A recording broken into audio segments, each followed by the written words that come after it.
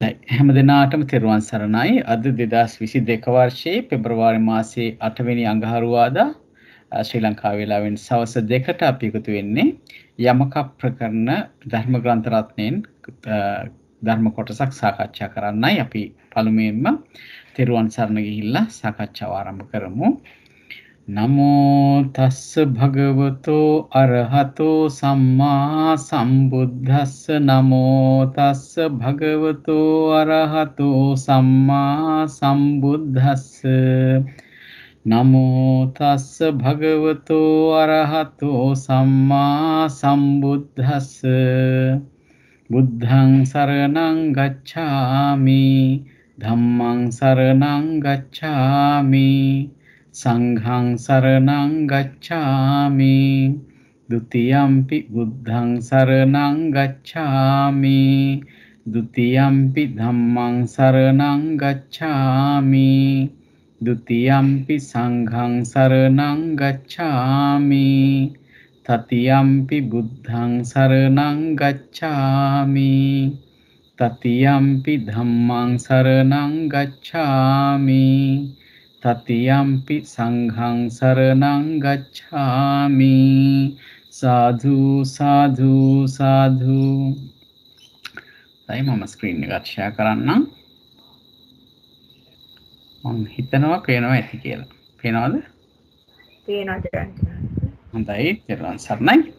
හොඳයි. අපි අද පෙබරවාරි මාසයේ 8 වෙනිදා සුපුරුදු පරිදි අපි ආයතන යමකේ ප්‍රවෘත්ති උපාද වාරයේ පච්චුප්පන්න අනාගත වාරයේ පච්චනීක යමක කොටස් තවදුරටත් ඉදිරියට කරගෙන යන්නයි සූදානම. එතකොට අපිට මේක කොහෙදද හම්බ වෙන්නේ කියලා අපි බැලුවොත් එහෙම නැවත වරක් ප්‍රවෘත්ති වාරය අපි බලන්නේ.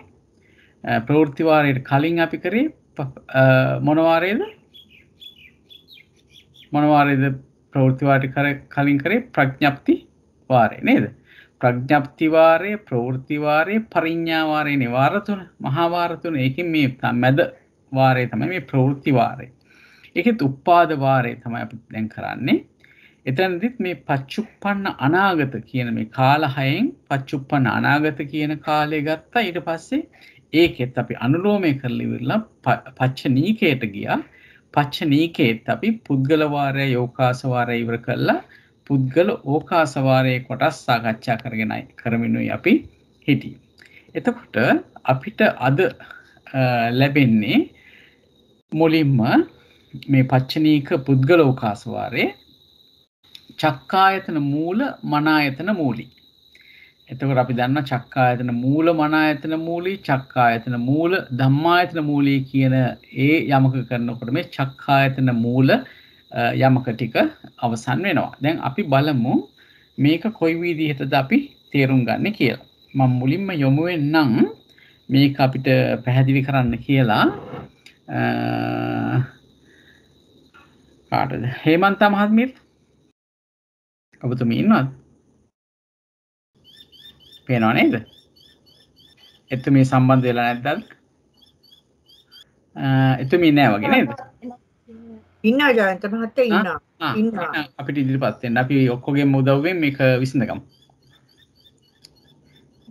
එතුමියට අපහසුතාවක් තියෙනවනේ වෙන කෙනෙකුට ඉදිරිපත් වෙන්න පුළුවන්. හේමන්ත මහත්මිය මියුට් වෙලා මයික් එක අන්මියුට් කරන්න අමතක වෙලා. හේමන්ත මහත්මිය මියුට් වෙලා තියෙන්නේ. ඒකයි.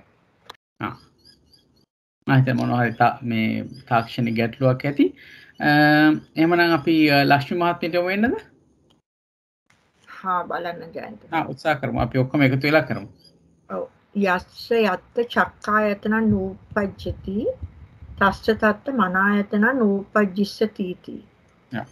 යමෙකුට යම් තැනක වර්තමානයේ චක්කායතන නූපදීද ඔහු හට එතන මනායතනේ අනාගතයේ නූපදීද කියලා අහනවා. ඔව්. එතකොට අපි මෙහෙම ගවලමු. අපි භූමි වශයෙන් විස්තර කරගමු. දැන් ඔබතුමී කියන්නේ කාටද කාමාවචරයේ චක්කායතන නූපදින්නේ? දැන් මෙතන යස්ස යත්තනේ. එතකොට පුද්ගලයක් ඉන්නවා, භූමියක් තියෙනවා නේ. අපි මුලින්ම ගමු කාමාවචර භූමියේ ඉන්න පුද්ගලයෝ. උපදින චුතවන පිරිනිවෙන කියනනේ. උපදින චුතවන පිරිනිවෙන කියලා පුද්ගලයෝ අරගෙන අපි කතා කරමු. ඒ අයගෙන් කාටද චක්කායතන නූපදින්නේ කියලා. කාමාවචරේ චුතවන්නන්ට උපදින්නේ නැහැ. චක්කායතනෙ උපදින්නේ නැහැ. අචක්කු කානං උපදින කට්ටියටත් චක්කායතනෙ උපදින්නේ නැහැ. වෙන පිරිනිවන් පාන කට්ටියට උපදින්නෙත් නැහැ. ඊට අමතරව තව කවුරු හරි ඉන්නවද කාමාවචරේ චක්කායතනෙ උපදින්නේ නැති වර්තමානයේ? නෑ නේද? කාමාවචරේ හරිනේ අපි කිව්වා දැන් චුතවනාය ගැන කිව්වා. පිරිනිවන් පානාය ගැන කිව්වා. ඊට පස්සේ අචක්කුකව උපදින. නේද? ඒතකොට උපදිනායකින් අපිට ගන්න වෙන්නේ අචක්කුක උපදිනාය විතරයි නේද? හැබැයි චුතවන පිරිනිවන කියන දෙගොල්ලන්ටම චක්කායතනය වර්තමානයේ උපදින්නේ නැහැ. නේද? ඔව්. හරි. දැන් අපි බැලුවොත් එහෙම රූපාවචරය. රූපාවචරය කොහොමද? චක්කායතනේ කාටද නූපදින්නේ? රූපාවචරේ නම් නූපදින්නේ චුතවන්නන්ටයි පිරිනිවන් පාන කට්ටියටයි විතරයි. විතරයි. ඔව්. එතන ඔව් හරි. ඒක හරි. චුතවන්නන්ටයි පිරිනිවන් පාන අයටයි නේද? ඔව්. එතකොට අපි ගත්තොත් එහෙම අසඤ්ඤ සත්‍යයේ උපදින කෙනත් අපිට ඕනනම් ගන්න පුළුවන් අචක්කුකව උපදින එක නැහැ නේද? චුත වෙන දෙගොල්ලන්ටම කියලා ගන්න පුළුවන් නේ. උපදින චුතවන දෙගොල්ලන්ටම එතනත් නේද? ඔව්. අසඤ්ඤ සත්‍යයේ උපදින චුතවන දෙගොල්ලන්ටම ගන්න පුළුවන් නේද? එතකොට හරි. එතකොට අපිට ගන්න පුළුවන් පොදුවේ ගත්තාම චුතවන අයට ඒ වගේම අචක්කුකව උපදින අයට ගන්න පුළුවන්. එතකොට එතන අසඤ්ඤ සත්‍යයේ ඒ උපදින පුද්ගලයාත් අයිති වෙනවා නේද? ඊළඟට රූපාවචරය ගත්තොත් රූපාවචරේ කාටවත් උපදින චුත වෙන කාටවත් ඇති වෙන්නේ නැහැ චක්කායතනය. චුතවන පිරිනිවෙන කියන කිසිම කෙනෙකුට උපදින්නේ චක්කායතනය. ඇති වෙන්නේ වර්තමානයේ ඇති වෙන්නේ. හරි. දැන් ඔය කිව්ව කොටසින් අපි ආපහු පාරක් කාමාවචරයට යමු. කාමාවචරය අපි තෝරගත්ත පුද්ගලයෝ කිදිනෙත් ඒ චුතවන පුද්ගලයයි පිරිනිවන් පාන පුද්ගලයයි අචක්කුකව උපදින. ඒ අයගෙන් අනාගතේ මන ආයතන නූපදින්නේ කාටද? අනාගතේ මන ආයතන උපදින්නේ කාටද? අනාගතේ මන ආයතනේ නූපදිනවා චුත්ත වෙන මේ පිරිනිවන් පාන කෙනාට. ඔව්. අනිත් දෙන්නටම උපදිනවා. අචක්කුක උපදින කෙනාටත් චුත්ත වෙන කෙනාටත් කාමාවචරේ අනාගතේ මන ආයතන උපදිනවා නේද? රූපාවචරය ගත්තාම රූපාවචරේ කෙනාට අනාගතේ උපදින්නෙත් නැහැ. අරූපාවචරයට රූපාවචරේ කාටද මන ආයතන චුත්ත වෙන අයට පිරිනිවන් පාන අයට උපදින්නේ නැහැ අනාගතේ. පොඩ කියන්නේ චුතවන අයට මන අනාගතේ එතන උපදිනවා. ඒ වගේම උපදිනවා. පිරිනිවන් පාන අයට උපදින්නේ නැහැ අනාගතේ මන ආයතන නේද? එතකොට අපි බැලුවොත් එහෙම අසඤ්ඤ සත්‍යය ගත්තොත් එතන සත්‍යයේ උපදින චුත්ත වෙන කාටවත් උපදින්නේ නැහැ. අනාගතයේදී මන ආයතනයක් උපදින්නේ නැහැ නේද? ඊට අරූපාවචරය ගත්තොත් අරූපාවචරේ පිරිනිවන් පාන කට්ටියට අනාගතයේ මන ආයතනයක් උපදින්නේ නැහැ. හැබැයි චුත වෙන කට්ටියට උපදිනවා. නේද? හොඳයි. අපි මෙන්න මෙහෙම දෙයක් ඇත්තටම ඔතන මම සැලකුවා මේ වගේ දෙයක්. පොඩ්ඩක් බලමු ඒක. දැන් මේක පේනවද? පැහැදිලිද පේනවද මේක? පේනවා. අන්න හරි. එතකොට දැන් මේක යස්ස යත්ත චක්කායතන නූපජ්ජති තස්ස තත්ත මනායතන නූපජ්ජසි ජිස්සතිති කියන එක තමයි අපේ ප්‍රශ්නේ පුච්චාව අනුලෝම පුච්චාව. එතකොට දැන් අපි උඩේ ඉඳන්ම අපි අද කතා කරපු ටික ඔන්න අපි ගන්නවා. එතකොට යස්ස යත්ත චක්කායතන නූපජ්ජති කියන කොටසට අපි කාමාවචරයේ පුද්ගලයන්ව ගත්තා. එකක් තමයි අචක්කුකෝ උපදින, ඊළඟට සචක්කුකෝ උපදින, චුතවන, පස්චිම භවිකෝ උපදින, පිරිනිවෙන කියන ඔන්න ඔය 6 දෙනාම අරගෙන 6 දෙනා දිනේ 5 දෙනායිනේ. ඒ 5 දෙනා අරගෙන බැලුවා ඒ අයගෙන් කවුද සම්නිට්ඨානෙට ගැලපෙන්නේ? එතන සම්නිට්ඨානෙට ගැලපෙන අය තමයි අචක්කුකෝ උපදින අය. එයාට වර්තමානයේ චක්කායතනයක් උපදින්නේ නැහැ නූපදිනවා. ඒ වගේම චුතවන අය චක්කායතනෙ උපදිනවා. පිරිනිවෙන අය චක්කායතන නූපදිනවා. නේද? එතකොට සචක්කුකෝ උපදින පච්චිම භවික උපදින කියන අයට අනිවාර්යයෙන්ම චක්කායතන උපදින හින්දා ඒගොල්ලන්ව ගත්තේ නැහැ. මේ ක්‍රොස් එකක් දාලා තියෙන කතරයක් දාලා තින්නේ සන්නිට්ඨානයට අදාළ පුද්ගලයෝ. හරි? ඒ අය ගත්තාම අනාගතයේදී මන ආයතන උපදිනවද නැද්ද කියලා බැලුවොත් පළවෙනි එක්කෙනා අචක්කුකෝ උපදින කෙනා. එයාට අනාගතයේ මන ආයතනයක් උපදිනවා. එයාට උප්පජ්ජස්. හරි? චුත වෙන එක්කෙනාටත් අනාගතයේ මන ආයතනයක් උප්පජ්ජිස්සති නේද? මන ආයතනං උප්පජ්ජිස්සති. හැබැයි පිරිනිවෙන එක්කෙනාට නුඋප්පජ්ජිස්සති. එයාට අනාගතයේදී මන ආයතනයක් උපදින්නේ නැහැ. ඒ වගේම රූපාවචරය බැලුවත් චුත වෙන කෙනාට දැන් උපදින කෙනාට අපිට කියන්න බෑනේ රූපාවචරයේ අපි අසඤ්ඤ සත්‍ය වෙනම අරන් තිනවා මෙතන. ඒකින්ද රූපාවචරය කියලා කියන්නේ අසඤ්ඤ සත්‍යය හැර ඉතිරි භූමි ටික ඒ භූමි වල උපදින අයට අනිවාර්යයෙන්ම චක්ඛායතනෙ උපදිනවා. ඒකින්ද යව ගත්තේ නැහැ. ඊට පස්සේ චුතවන රූපාවචරයේ චුතවන පුද්ගලයාට චක්ඛායතනෙ නූපදිනවා. එයාව අපි මෙතන ගත්තා. එයාට හැබැයි අනාගතයේදී මන ආයතනය උපදිනවා. ඒක අපි මෙතන ලිව්වා. ඊට පස්සේ පස්චිම භවික උපදින කෙනා ගන්නත් බෑ. මොකද පස්චිම භවික උපදින කෙනාට චක්කායතනත් එක්කමයි උපදින්නේ නේද? චක්කායතනත් ඒ අවස්ථාවේදීම හට ගන්නවා. ඒක නිසා පිරිනිවෙන පුද්ගලයා ගත්තාම චක්කායතනෙ නූපදිනවා. ඒ වගේම අනාගතයේදී මන ආයතනයක් නූපදිනවා. ඊළඟ අසඤ්ඤ සත්‍යෙදි ගියොත් උපදින පුද්ගලයාට චක්කායතනයක් උපදින්නේ නැහැ. චුතවන පුද්ගලයාට චක්කායතනයක් උපදින්නේ නැහැ. අසඤ්ඤ සත්‍යෙ. ඒ දෙන්නටම අනාගතයේදී මන ආයතන මොකද වෙන්න ඕනේ? නූපජ්ජිසති වෙන්න. උපදින්නේ නැහැ. නූපජ්ජිසති වෙන්න. එතන ඒ දෙන්නටම උපදින්නේ නැහැ. මන ආයතන නූපජ්ජිසති වෙන්න ඕනේ නේද? අපි ඒකත් හදමු. ධම්මායතන තමයි උපදින්නේ කියලාන්ට නේ. අන්න හරි. ධම්මායතන උපදිනවා. නමුත් මන ආයතන උපදින්නේ නැහැ. නේද? හරි. දැන් හරි නේද? ඒ අසඤ්ඤ සත්‍යයේ උපදින පුද්ගලයාටත් මන ආයතනෙ උපදින්නේ නැහැ. චුතවන පුද්ගලයාටත් අනාගතයේ මන ආයතනෙ උපදින්නේ නැහැ. එතනනේ අපි බලන්නේ. තත්ත්වනේ. අසඤ්ඤ සත්‍ය තලයේ ඊළඟ අනාගතයේදී ප්‍රතිසන්දිය ගත්තත් එතනදිත් උපදින්නේ නැහැ. ඒ චුත වෙනකොටත් උපදින්නේ නැහැ. හොඳයි. එතකොට ඒ චුතවන කෙනාටත් අනාගතයේදී උපදින්නේ නැහැ. ඒ උපදින කෙනාටත් අනාගතයේදී මන ආයතනයක් උපදින්නේ නැහැ. ඊට පස්සේ අරූපය ගත්තාම එතනදී ඒ උපදින අරූපේ උපදින පුද්ගලයයි චුතවන පුද්ගලයයි කියන දෙන්නටම අනාගතයේ එහි නැවත ප්‍රතිසන්දියක් ගත්තොත් මන ආයතන උපදිනවා. දෙන්නටම උපදිනවා. නමුත් පස්චිම භවික උපදින කෙනාටයි පිරිනිවෙන කෙනාටයි අනාගතයේදී මන ආයතනයක් උපදින්නේ නැහැ. නේද? හරි. එතකොට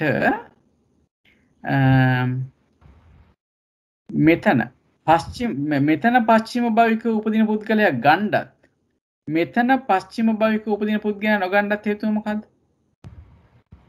රූපාවචරයේ පස්චිම භවික උපදින එක්කෙනාට මන ආයතනෙ උපදින නිසා. නෑ. චක්ඛායතනය උපදිනින්ද. සන්නිඨානයට සන්නිඨානයට අයිති උන්නේ යාව. මොකද එයා පස්චිම භවික රූපාවචරය උපදින කෙනාටත් පස්චිම භවික කාමාවචරය උපදින කෙනාටත් චක්ඛායතනෙ උපදින නිසා ඒ දෙන්නව ගත්තේ නැහැ. නමුත් දැන් මෙතන අරූපාවචරය ගත්තාම පස්චිම භවික උපදින කෙනාට චක්ඛායතනෙ උපදින්නේ අරූප භවයෙන් හින්දා. එන් ටික නිසා යාව ගත්තා. හරි? එතකොට එයාට අනාගතයේදී මන ආයතනය උපදින්නේ නැහැ. පස්චිම භවික උපදිනවා කියන්නේ අවසාන භවය නේද? ඊට පස්සෝ භවයක් නැතිඳ එයාටත් මන ආයතනය උපදින්නේ නැහැ. අනාගතයේදී පිරිනිවෙන කෙනාටත් අනාගතයේදී මන ආයතනය උපදින්නේ නැහැ. දැන් බලන්න මේකේ විසර්ජනය කොහොමද තියෙන්නේ? පංචවෝකාර චවන්තාන. දැන් ඔන්න පංචවෝකාරේ චවන්තානං කියලා කියන්නේ මෙයා. නේ? එයා මන ආයතනය උපදින කෙනෙක්. හරි? ඊළඟට අචක්කුකාණං කාමාවචරං උප්පජ්ජ උයන්නක් එන්න ඕනේ උප්පජ්ජන්තාන. හරි? එතකොට එයාට අචක්කුකෝ උපදින කෙනාට. හරි? ඒ දෙන්නට මොකද වෙන්නේ? මන ආයතන අනාගතයේදී උපදිනවා. හැබැයි ඒ අය මේ උපදින නිසා මේ චක්කායතන උපදින්නේ නැහැ. නමුත් මනායතන අනාගතයේදී උපදිනවා. ඒකෙන්ද අපි කියනවා පංචවෝකාරච්ඡවන්තානං අචක්කුකානං කාමාවචරං uppajjantāනං ඊළඟට අරූපානං. අරූපේ මොකද වෙන්නේ? අරූපානං කියලා කියන කාටද? උපදින චුත වෙන දෙගොල්ලන්ට. අන්න බලන්න. උපදින චුත වෙන දෙගොල්ලන්ටම තමයි අරූපානං කියලා කියන්නේ. ඒ දෙන්නටම අනාගතයේදී මනායතන උපදිනවා. නේද? එයාවත්තරන් කියනවා තේසං තත්ත චක්කායතන නූපජ්ජති නොච තේසං තත්ත මනායතනං නූපජ්ජති කියලා. ඒගොල්ලන්ට චක්කායතනෙ නූපදිනවා. නමුත් එයාට මනායතනය අනාගතයේදී නූපදින්නේ නොවේ. මොකද එයාට උපදිනවා කියලා අපිට දැන් මෙතන ලකුණු කරලම තියෙනවා අපි. ඊළඟට කියනවා පංචවෝකාරයේ පරිනිබ්බන්තානම් බලන්න අපි පංචවෝකාරයේ පරිනිබ්බන්තන. ඇයි මෙතන පංචවෝකාරය කියලා කිව්වේ? කාමාවචරයේ පිරිනිවන පුද්ගලයාත් අයිති වෙනවා සංසයට ගැලපෙනවා. රූපාවචරයේ පිරිනිවන පුද්ගලයා සංසයට ගැලපෙනවා. ඒක නිසා මේ දෙකම එකතු කරලා අපි කියනවා පංචවෝකාරයේ පරිනිබ්බන්තානම්. ඊළඟට අරූපේ බැලුවම අරූපේ කාටද? අරූපේ පස්චිම භවික උපදින පිරිනිවෙන කියන දෙන්නමනේ. එහෙනම් මේ දෙන්නට පොදුයි කියන කොහොමද? අරූපේ පස්චිම භවිකානං කියලා. එතකොට මේ පස්චිම භවික උපදින පිරිනිවෙන කියන දෙන්නම තමයි මේ පස්චිම භවිකානං කියලා කියන්නේ. ඊළඟට බලන්න අසඤ්ඤ සත්‍යයේ උපදින චුතවන. එයාට මොකද්ද කියන්නේ? අසඤ්ඤ සත්තානං. අසඤ්ඤ සත්තානං තේසං තත්ත චක්කායතනංච නූපජ්ජති මනායතනංච නූපජ්ජිස්සති. මේක පැහැදිලිද? හොඳටම පැහැදිලි ලියලා තියෙනනේ මේ පැත්තේ දැන්. ඒක තමයි. මේකේ හොඳටම ලියලා තියෙන. දැන් ඇත්තටම අපිට ඕනෑම යමකයක් අපිට ලියා ගන්න පුළුවන් මෙන්න මේ විදිහට chart එකක් ගහගෙන අපි වෙන වෙනම අපි සම්නිට්ඨානයේ ගැලපෙන අය වෙන වෙනම ලකුණු කරගෙන ඒ අයට සංශය කොයි විදිහටද එන්නේ ගැලපෙනවද නැද්ද කියන එක අපි ලියාගත්තොත් අපිට බොහෝ දුරට මේ විසර්ජනය අපිට හොයාගන්න පුළුවන්. ඇත්තටම අපිට මේ විසර්ජනේ නැතුව අපි විසර්ජනේ නැහැ කියලා හිතන්නකො මේක වහලා. එතනදිත් අපිට මේ ධර්ම ටික තේරෙනවා නම් ඒක තමයි අපි තේරුම් ගන්න. මේ පදේ පාඩම් කරගන්න එක විසර්ජනයේ පාඩම් කරගන්න එකට වඩා මෙන්න මේ ධර්මතාවේ අචක්කකව කාමාවචරයේ උපදින කෙනාට අනාගතයේ මනායතනෙ උපදිනවා කියලා අපි දන්නවනම් ඒක තමයි අපි දැනුම කියලා කියන්නේ ඥානය. ඊළඟට චුතවනායට කාමාවචරයේ චුතවනායටත් අනාගතයේ මනායතනයක් එතන උපදිනවා කියලා දන්නවනම් ඒක තමයි අපි දැනගත යුතු දේ. ඒ වගේම පිරිනිවන පුද්ගලයෙක් ගත්තොත් කාමාවචරයේ හෝ එහෙමත් නැත්නම් ඕනම තැනක මේ දිහා බලුවම අපිට තේරෙනවා පිරිනිවන හැමෝටමනේ ඒ අයට අනාගතයේදී මනායතන උපදින්නේ නැහැ කියලා අපි දන්නවා නම් අපේ දැනුම සම්පූර්ණයි. ඉතින් ඒක පොතෙන් අපිට මේක බැලුවොත් අපිට දැන් හොඳටම පැහැදිලි මේක කොයි විදිහටද මේ යමක ප්‍රකරණේ ගලපලා තියෙන්නේ මෙන්න මේ ටික දැකලා තමයි මේ විදිහට ගලපලා තියෙන්නේ කියලා. ඒ දැනුම තමයි අපිට ඕනේ. හොඳයි. මේකේ එතකොට අපි මේක ඇත්තටම මෙතනට ගියාමත් අපිට තේරෙන දෙයක් තමයි මේ මෙහෙම තමයි අපි වෙනදාට විසඳුවේ. අපි අද ටිකක් ඒකට ටිකක් දීර්ඝ ක්‍රමයට මේ විදිහට මූල ධර්ම ආශ්‍රයෙන් විසඳුවා. ඊළඟට මේකේ පටිලෝමයත් ඔබතුමියම කියන්නකෝ. යස්සවාපනයත්ත මනායතන නූපජ්ජිස්සති තස්ස තත්ත චක්ඛායතන නූපජ්ජති. එතකොට යමෙකුට යම් තැනක අනාගතේ මනායතනේ නූපදීද ඔහුට එතන චක්ඛායතන වර්තමානයේ චක්ඛායතනේ නූපදීද කියලා. අන්න හරි. එතකොට කවුද මේකේ සම්නිට්ඨාණයට අයිති වෙන්නේ? යමෙකුට යම් තැනක මනායතනය නූපදිනා නම් අනාගතේ නූපදී. අනාගතේ ඉතින් කාමාවචරේ ඉඳන් දෙතෙන්ටත් යන්නේ. එහෙමනම්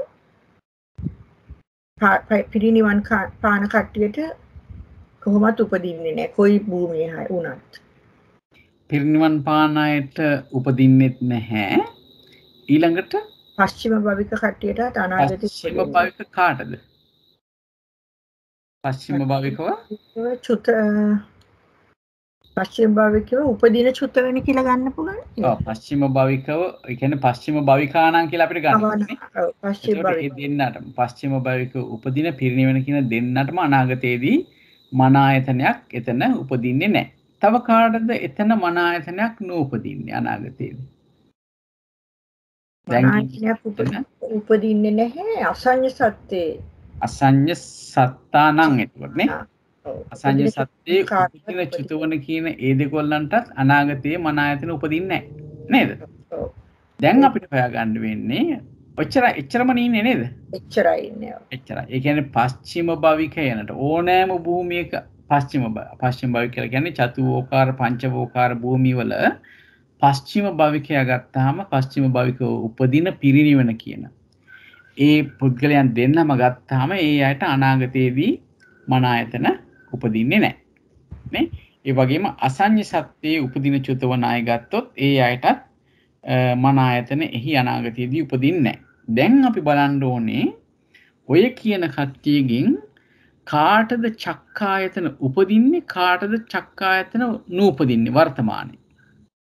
එතකොට අපි බැලුවොත් එහෙම දැන් අපි කාමාවචරය ගත්තොත් කාමාවචරය අපි ගත්තේ අනාගතයේ උපදින්නේ නැහැ කියලා මේ පිරිනිවන් පාන කට්ටියටයි පස්චිම භවිකා. ඒතකොට ඒගොල්ලන්ගෙන් නූපදින්නේ පිරිනිවන් පාන කට්ටියටයි මේ පස්චිම භවිකව පිරිනිවන් චුත වෙන කට්ටියට විතරයි උපජ්ජන්තානං කියන්න බෑනේ නේද උපදින නිසා.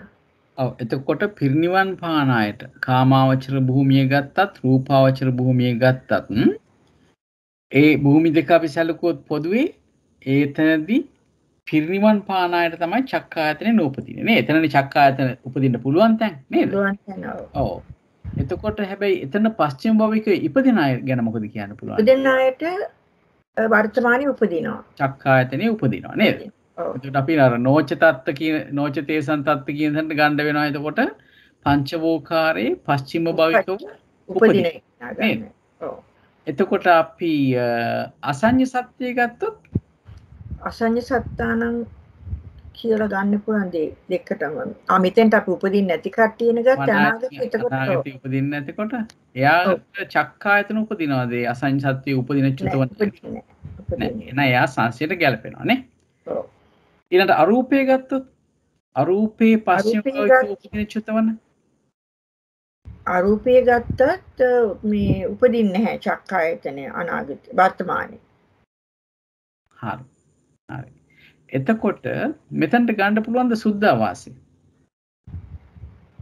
සුද්ධාවාසයේ මන ආයතන නූපජ්ජිස්සති කියනවනම් කොතනද ඉස්සෙල්ලා සංනිත්තාණයට අයිති වෙන්නේ සුද්ධාවාසයේ සුද්ධාවාසයේ සුද්ධාවාසා නම් කියන එකමයි තියෙනව නේද? ඒ සුද්ධාවාසයේ උපදින චුතවන කෙනාට ඒ භූමියේම මන ආයතන අනාගතයේ උපදින්නේ නැහැ නේද? ඔව්. ඒ භූමියේ උපදින්න විදියක් නැහැ නේ අනාගතයේ උපදින්නේ නැති නිසා නේද? ඔව්. එයාට එතකොට චක්කායතන උපදිනේ කොහොමද අපි හිතන්නේ? එතන ඒක රූපාවචර භූමියක් නිසා චක්කායතනෙ එතකොට එතෙන්ට ගන්න වෙන්නේ. ඒ කියන්නේ සුද්ධාවාසයේ උපදින කෙනාට චක්කායතනෙ උපදිනවා නේද? උපදිනවා. සුද්ධාවාසයේ පිරිනිවෙන කෙනාට චක්කායතනය නූපදිනවා. හැබැයි එතනත් යන්නේ රූපාවචරයේ යන විදිහටම නේද? ඒ විදිහටම තමයි. ඒ විදිහටම. ඒකින්ද සමහරට විශේෂ බෙදිල්ලක් අවශ්‍යත් නැති වෙයි. හරි? අපි බලමු කොහොමද කියන්නේ? ජයන්ත සුද්ධාවාස කියන්නේ රූපාවචර භූමියම නේද? ඒක ඔව්. ඒක වෙනසක් වෙන්නේ නැහැ එතන නේද? මේ යමකේදී ඒක වෙනසක් වෙන්නේ නැහැ. රූපාවචර භූමියේ විදිහටමයි යන්නේ නේ. ඒ කියන්නේ පංචවෝකාරයේ විදිහටමයි. අපි පොඩ්ඩක් ඊළඟ එකට ගිහිල්ලා බලමු. හරි. එතකොට මෙතනදි බලන්න අපි කාමාවචරය ගත්තා. කාමාවචරයේ අනාගතයේ මන ආයතන නූපදින්නේ එතකොට පස්චිම භවික උපදින කට්ටියයි පිරිනිවෙන කට්ටියයි නේ. පිරිනිවෙන අයයි පස්චිම භවික උපදින අය. ඒ දෙගොල්ලන්ටම ගත්තහම පස්චිම භවික උපදින කෙනාට කියන්න පුළුවන්ද චක්කායතන නූපජ්ජති කියලා බෑනේ. එයාට චක්කායතනං උප්පජ්ජති. හරි? ඊට පිරිනිවෙන කෙනාට චක්කායතනං නූප්පජ්ජති. ඊළඟ රූපාවචරය ගත්තාම පස්චිම භවික උපදින කෙනාට අනාගතේ මන ආයතනෙ උපදින්නේ නැති හින්දායි අපි මෙතන කතරයක් දාලා තින්නේ. එයාට චක්කායතනය උප්පජ්ජති. හරි නේද? වර්තමානයේ උපදිනවා. උපදිනකොට වෙලාවට උපදිනවා. ඔව්. පිරිනිවෙන කෙනාට උපදින්නේ නැහැ. නූප්පජ්ජති. නේද? ඊට පස්සේ අසඤ්ඤ සත්‍යය ගත්තාම උපදින චුතවන දෙන්නටම අනාගතයේදී ඒ වෙලාවේ අනාගතයේ මන ආයතනෙ උපදින්නෙත් නැහැ. වර්තමානයේ චක්කායතනෙ උපදින්නෙත් නැහැ. නේද? නූප්පජ්ජති. සංසියට ගැලපෙන. අරූපය ගත්තාම පස්චිම භවික උපදින පිරිනිවෙන කියන දෙන්නටම චක්කායතන නූප්පජ්ජති. නේද?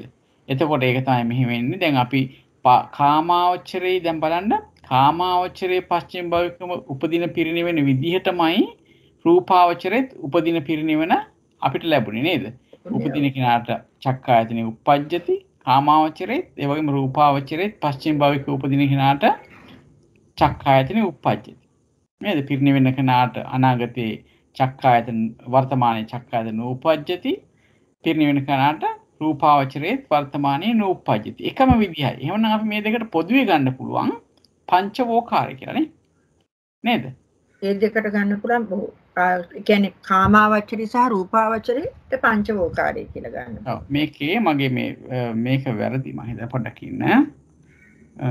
මේකට අපි මේක අපි කොපි කරලා දාමු එතනට. එතකොට අපිට මේක දාමු එතනට. ඒකේ අකුරු වෙනේවට පොඩිද? වෙනේවට පොඩි අර මේ Excel sheet එකකින් ගන්න වෙච්ච හින්දා පොඩ්ඩක් පොඩි අකුරු.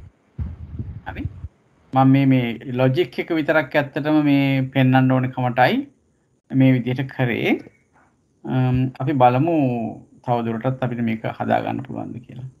එතකොට අපිට ඔන්න එනවා කොහොමද එන්නේ මේ දෙකම එකට අරගෙන අපි කියනවා පස්චිම භවිකානම් පංචවෝකාරං උපජ්ජන්තානං තේසං තත්ත මනායතන නූපජ්ජිස්සති නොච තේසං තත්ත චක්ඛායතන නූපජ්ජති.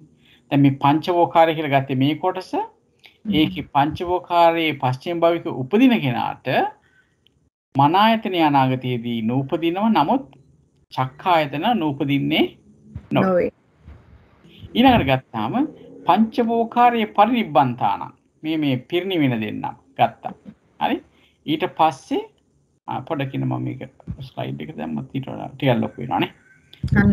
ඊළඟට මේ පංචවෝකාරයේ පරිනිබ්බන්තාන මේ කාමාවචරයේ රූපාවචරයේ කියන දෙකේම පංචවෝකාර දෙකේම පිරිනිවෙන කෙනාටයි ඊළඟට අරූපේ පස්චිම භවිකයනටයි නේ ගත්තාම ඒ වගේම අසඤ්ඤ සත්වයනටයි ගත්තාම මොකද වෙන්නේ ඒගොල්ලන්ට මනායතන අනාගතයේදී නූපදිනවා ඒ වගේම චක්කායතනත් වර්තමානයේ නූපදින නේද මම හිතනවා මෙහෙම කරගත්තාම පැහැදිලි වෙයි කියලා. ඉතින් දැන් තනියම යම්කිසි අභ්‍යාසයක් කරනවා නම් කෙනෙකුට මේ විදිහට කරගන්න පුළුවන් කමක් ලැබෙයි. හොඳයි. අපි ඊළඟ එකට යමු.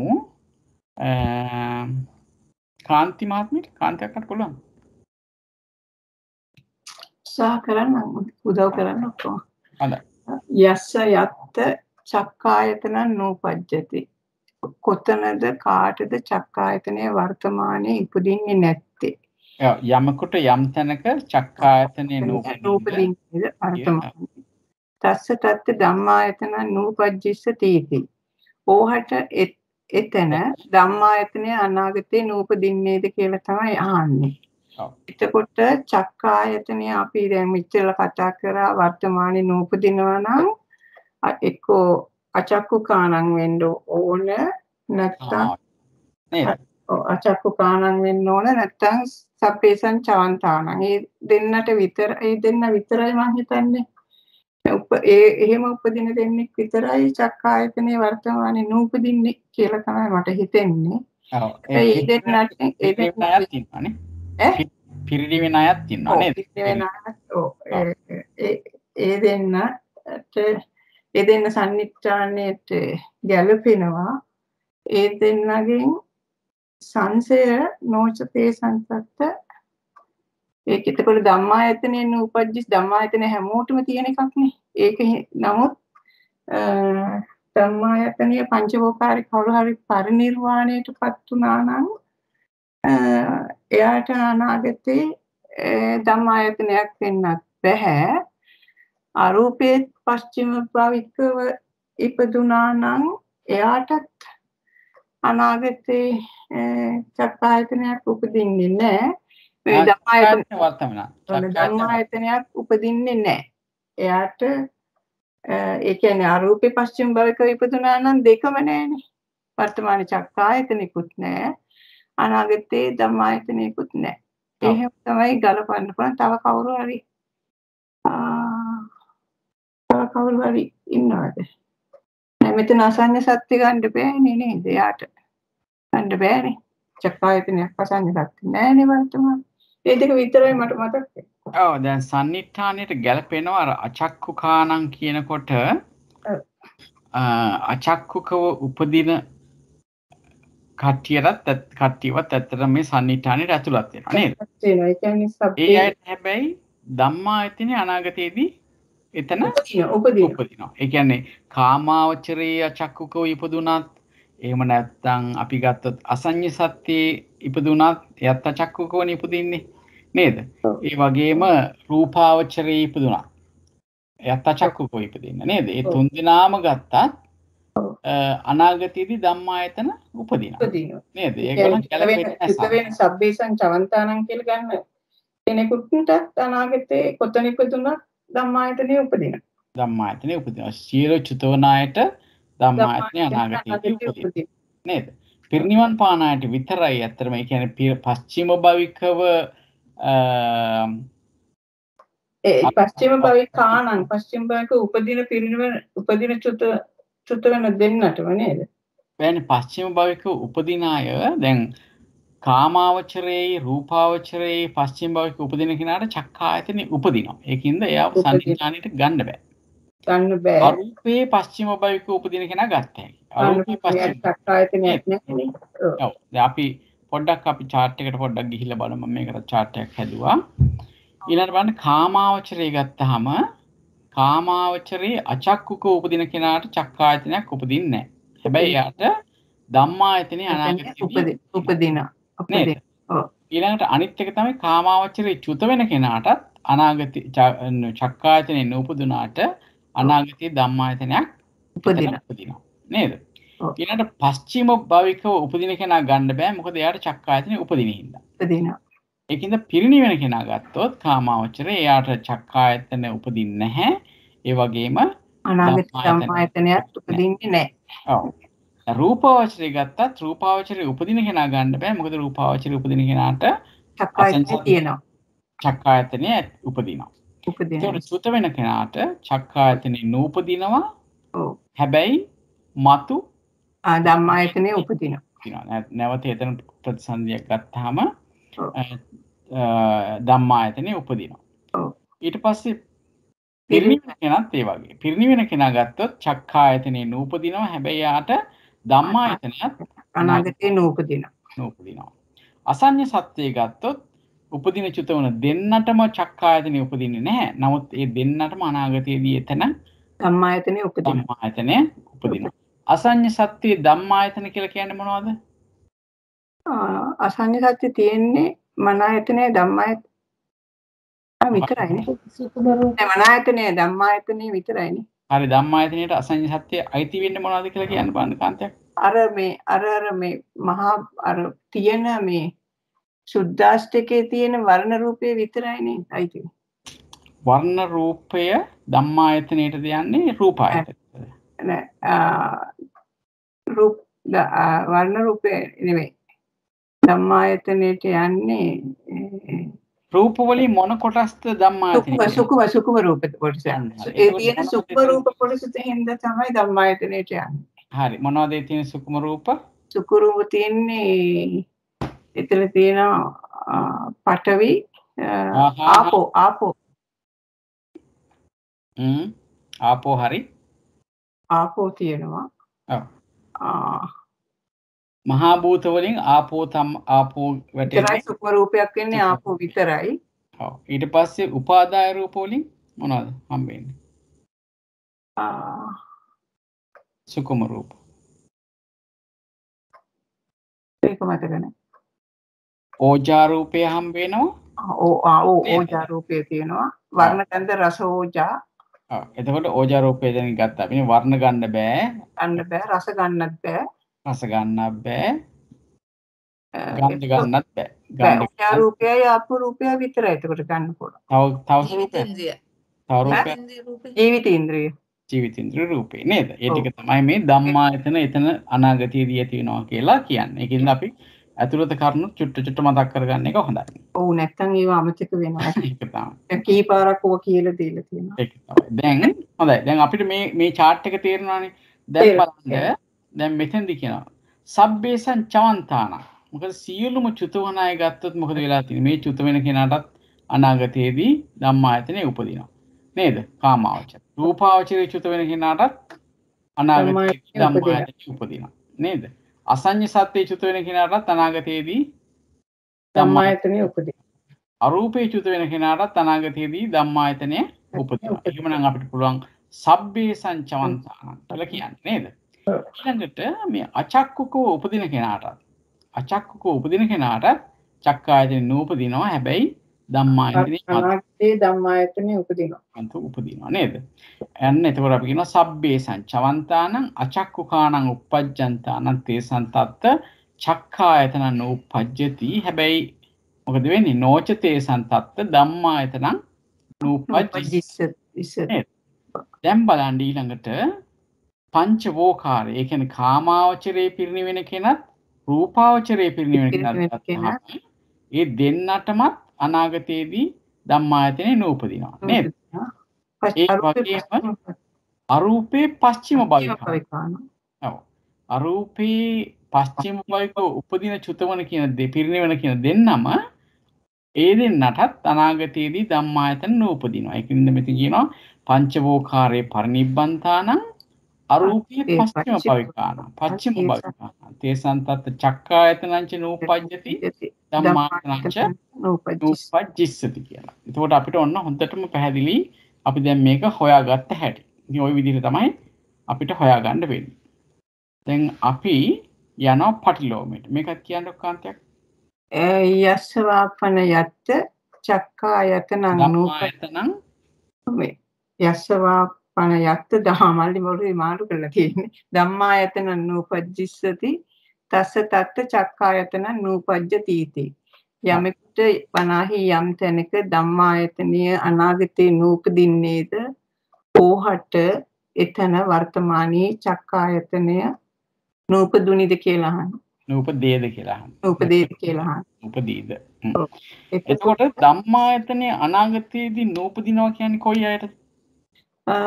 නූපදින්නේ ඉතින් අර පස්චිම භවික උපදිලා පංචවෝකාරී ඉපදෙච්ච අයට ඒ කට්ටියට පස්චිම භවිකාණන් වුණාම අපි ගන්න එතකොට පිරිණි වෙනවා කියලා. එතකොට පංචවෝකාරී පස්චිම භවිකෝ යමෙක් ඉපදෙලා ඉන්නවා නම් එයාට අනාගතේ ධම්මායතනිය උපදින්න විදියක් නැහැ. ඒකද එයා ගැලපෙනවා. හැබැයි ඉතින් එයාලට වර්තමානයේ චක්කායතනිය තියෙනවා. නූපදින්නේ නොවේ කියලා තමයි අපිට එතකොට ගන්න වෙන්නේ නේද? එතකොට දැන් අපි මුලින්ම ගත්තොත් නිකන් පොදුවේ කතා කරොත් යස්සවාපන යත්ත ධම්මායතන නූපජ්ජිස්සති කියලා කතා කරන්නේ කොයි අය ගැනද පොදුවේ? පස්චිම අනාගතයේදී ධම්මායතන නූපදින කට්ටිය. නූපදින්නේ පංචවෝකාරයේ පස්චිම භවිකව ඉපදිලා පිරිණි වෙන උපදින උපජ්ජන්තාන. ඒ කියන්නේ පස්චිම භවිකානං ඒ කියන්නේ ඉපදිලා වෙන පංචවෝකාරී උපජ්ජන්තාන කියලා ගන්නවා මේක. එතකොට අපි පොදුවේ ගත්තොත් අපි භූමි වලට යන්නේ නැතුව කතා කරොත් මේක ධර්මයේ තේරුම් ගන්න අනාගතයේදී ධම්මායතනෙ උපදින්නේ නැහැ කියලා කියන්නේ අනිවාර්යයෙන්ම පිරිණි වෙන කෙනෙක් විතර. පස්චිම භවිකයෙකුට විතරමයි ඔක කියන්න පුළුවන්. නේද? කියන්න පුළුවන්. පස්චිම භවිකව උපදින පිරිණි වෙන කියන පුද්ගලයෝ දෙන්නට තමයි ඔය දේ කියන්න පුළුවන්නේ. අනාගතයේදී ධම්මායතන උපදින්නේ නැහැ කියලා. දැන් අපි බලනවා භූමිය අනුව කොයි භූමියවල දැන් පස්චිම භාවික උපදින පිරිනිවෙන කිව්වහම සමහර භූමිවල පස්චිම භාවික උපදින අයට චක්කායතනයත් උපදිනවා. හරි? සමහර භවවල පස්චිම භාවික උපදින කට්ටියට උපදින අයට චක්කායතනෙ උපදින්නේ නැහැ. උදාහරණයකට ගත්තම අරූපේ ගත්තා. අරූපේ පස්චිම භාවික ඉපදුනා නම් යාට චක්කායතනෙ උපදින්නේ නැහැ වර්තමාන. උපදින්නේ නැහැ. ඒතකොට පංචවෝකාරයේ පස්චිම භාවික චක්කායතනෙ උපදිනවා. චක්කායතනෙ උපදිනවා. ඒතකොට අපිට සරලව එහෙම ගන්න පුළුවන්. නේද? ඒතකොට ඔන්නේ ධම්මායතනයේ මත නූපදින චක්කායතන වර්තමානයේ උපදිනවා කියලා ගත්තොත් අපිට ගන්න වෙන්නෙම අරූපේ.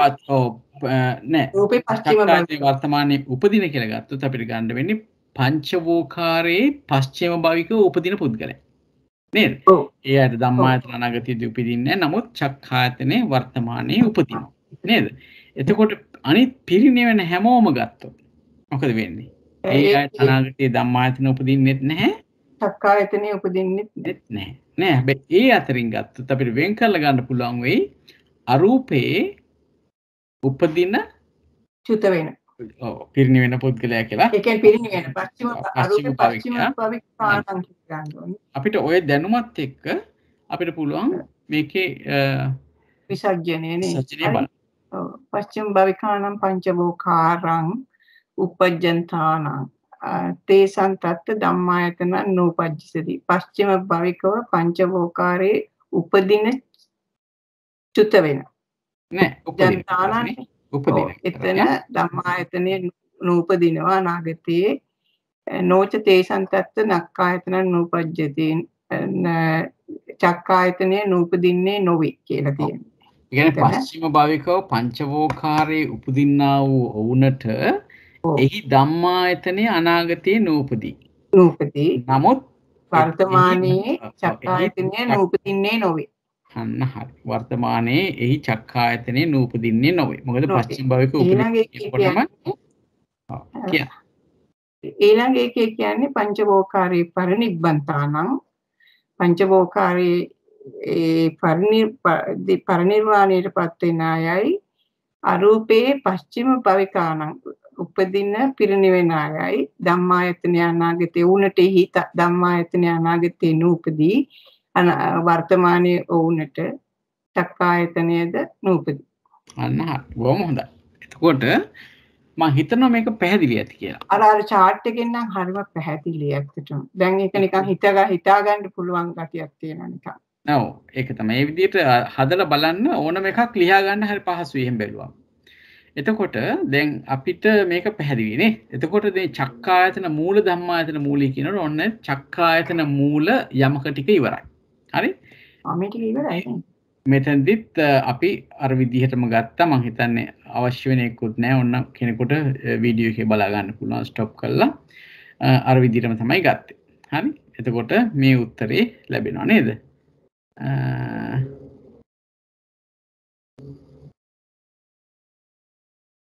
මේක වෙන එකක්ද? කොහොම හරි කමක් නෑ. අපි ඊළඟට යමු. අපි ඊළඟට ගියාම මොකද්ද අපිට ලැබෙන්නේ? යස්ස යත් අපි මේකට යමු වෙමු චන්ද්‍රිකා මහත්මියට. චන්ද්‍රිකා මහත්මිය උත්සාහ කරන්න. හොඳයි. යස්ස යත්ත ගානායතන නූපජ්ජති තස්ස තත්ත රූපායතන නූපජ්ජිස්සති. යමෙකුට යම් තැනක ගානායතනයේ අනාගතයේ නූපදින්නේද වර්තමානයේ නූපදින්නේද ඕහට එතන රූපායතනය අනාගතයේ නූපදින්නේද කියලා තමයි ප්‍රශ්නේ. එතකොට ගානායතනයේ උපදින්නේ නැති අය බැලුවොත් කෙලින්ම අගානකව උපදින අයට ගානායතනය උපදින්නේ නැහැ. ඊළඟට අපි බැලුවොත් චුත්ත උපදින අනිවාර්යයෙන්ම උපදින අයට නෙමෙයිනේ චුත්ත වෙන අයට නේ නූපදින්නේ. එතකොට චුත්ත වෙන ගානායතනේ කිව්වම අපි එතන කාමාවචරය ගැන තමයි ටිකක් හිතන්න ඕනේ. මොකද රූපාවචරේ නැහැනේ. හැබැයි මේ කතා කරන්නේ ගානායතනේ නූපදිනවා කියලා. උපදින කට්ටිය. නූපදින කට්ටිය අනාගතේ. නෑ වර්තමානයේ. වර්තමානයේ හොඳට ආපහු පොඩ්ඩක් බලන්න මේ පච්චුප්පන්න අනාගත ගානායතන මූල රූපායතන මූලී. ඒ කියන්නේ ගානායතනේ නිතරම පච්චුප්පන්නයි. රූපායතනේ අනාගතයි. අනාගතය. එතකොට ගානායතනය නූපදිනවා වර්තමානයේ නූපදිනවා අගානකව උපදින කට්ටියටයි කාමාවචෙන් චුත වෙන අයටයි.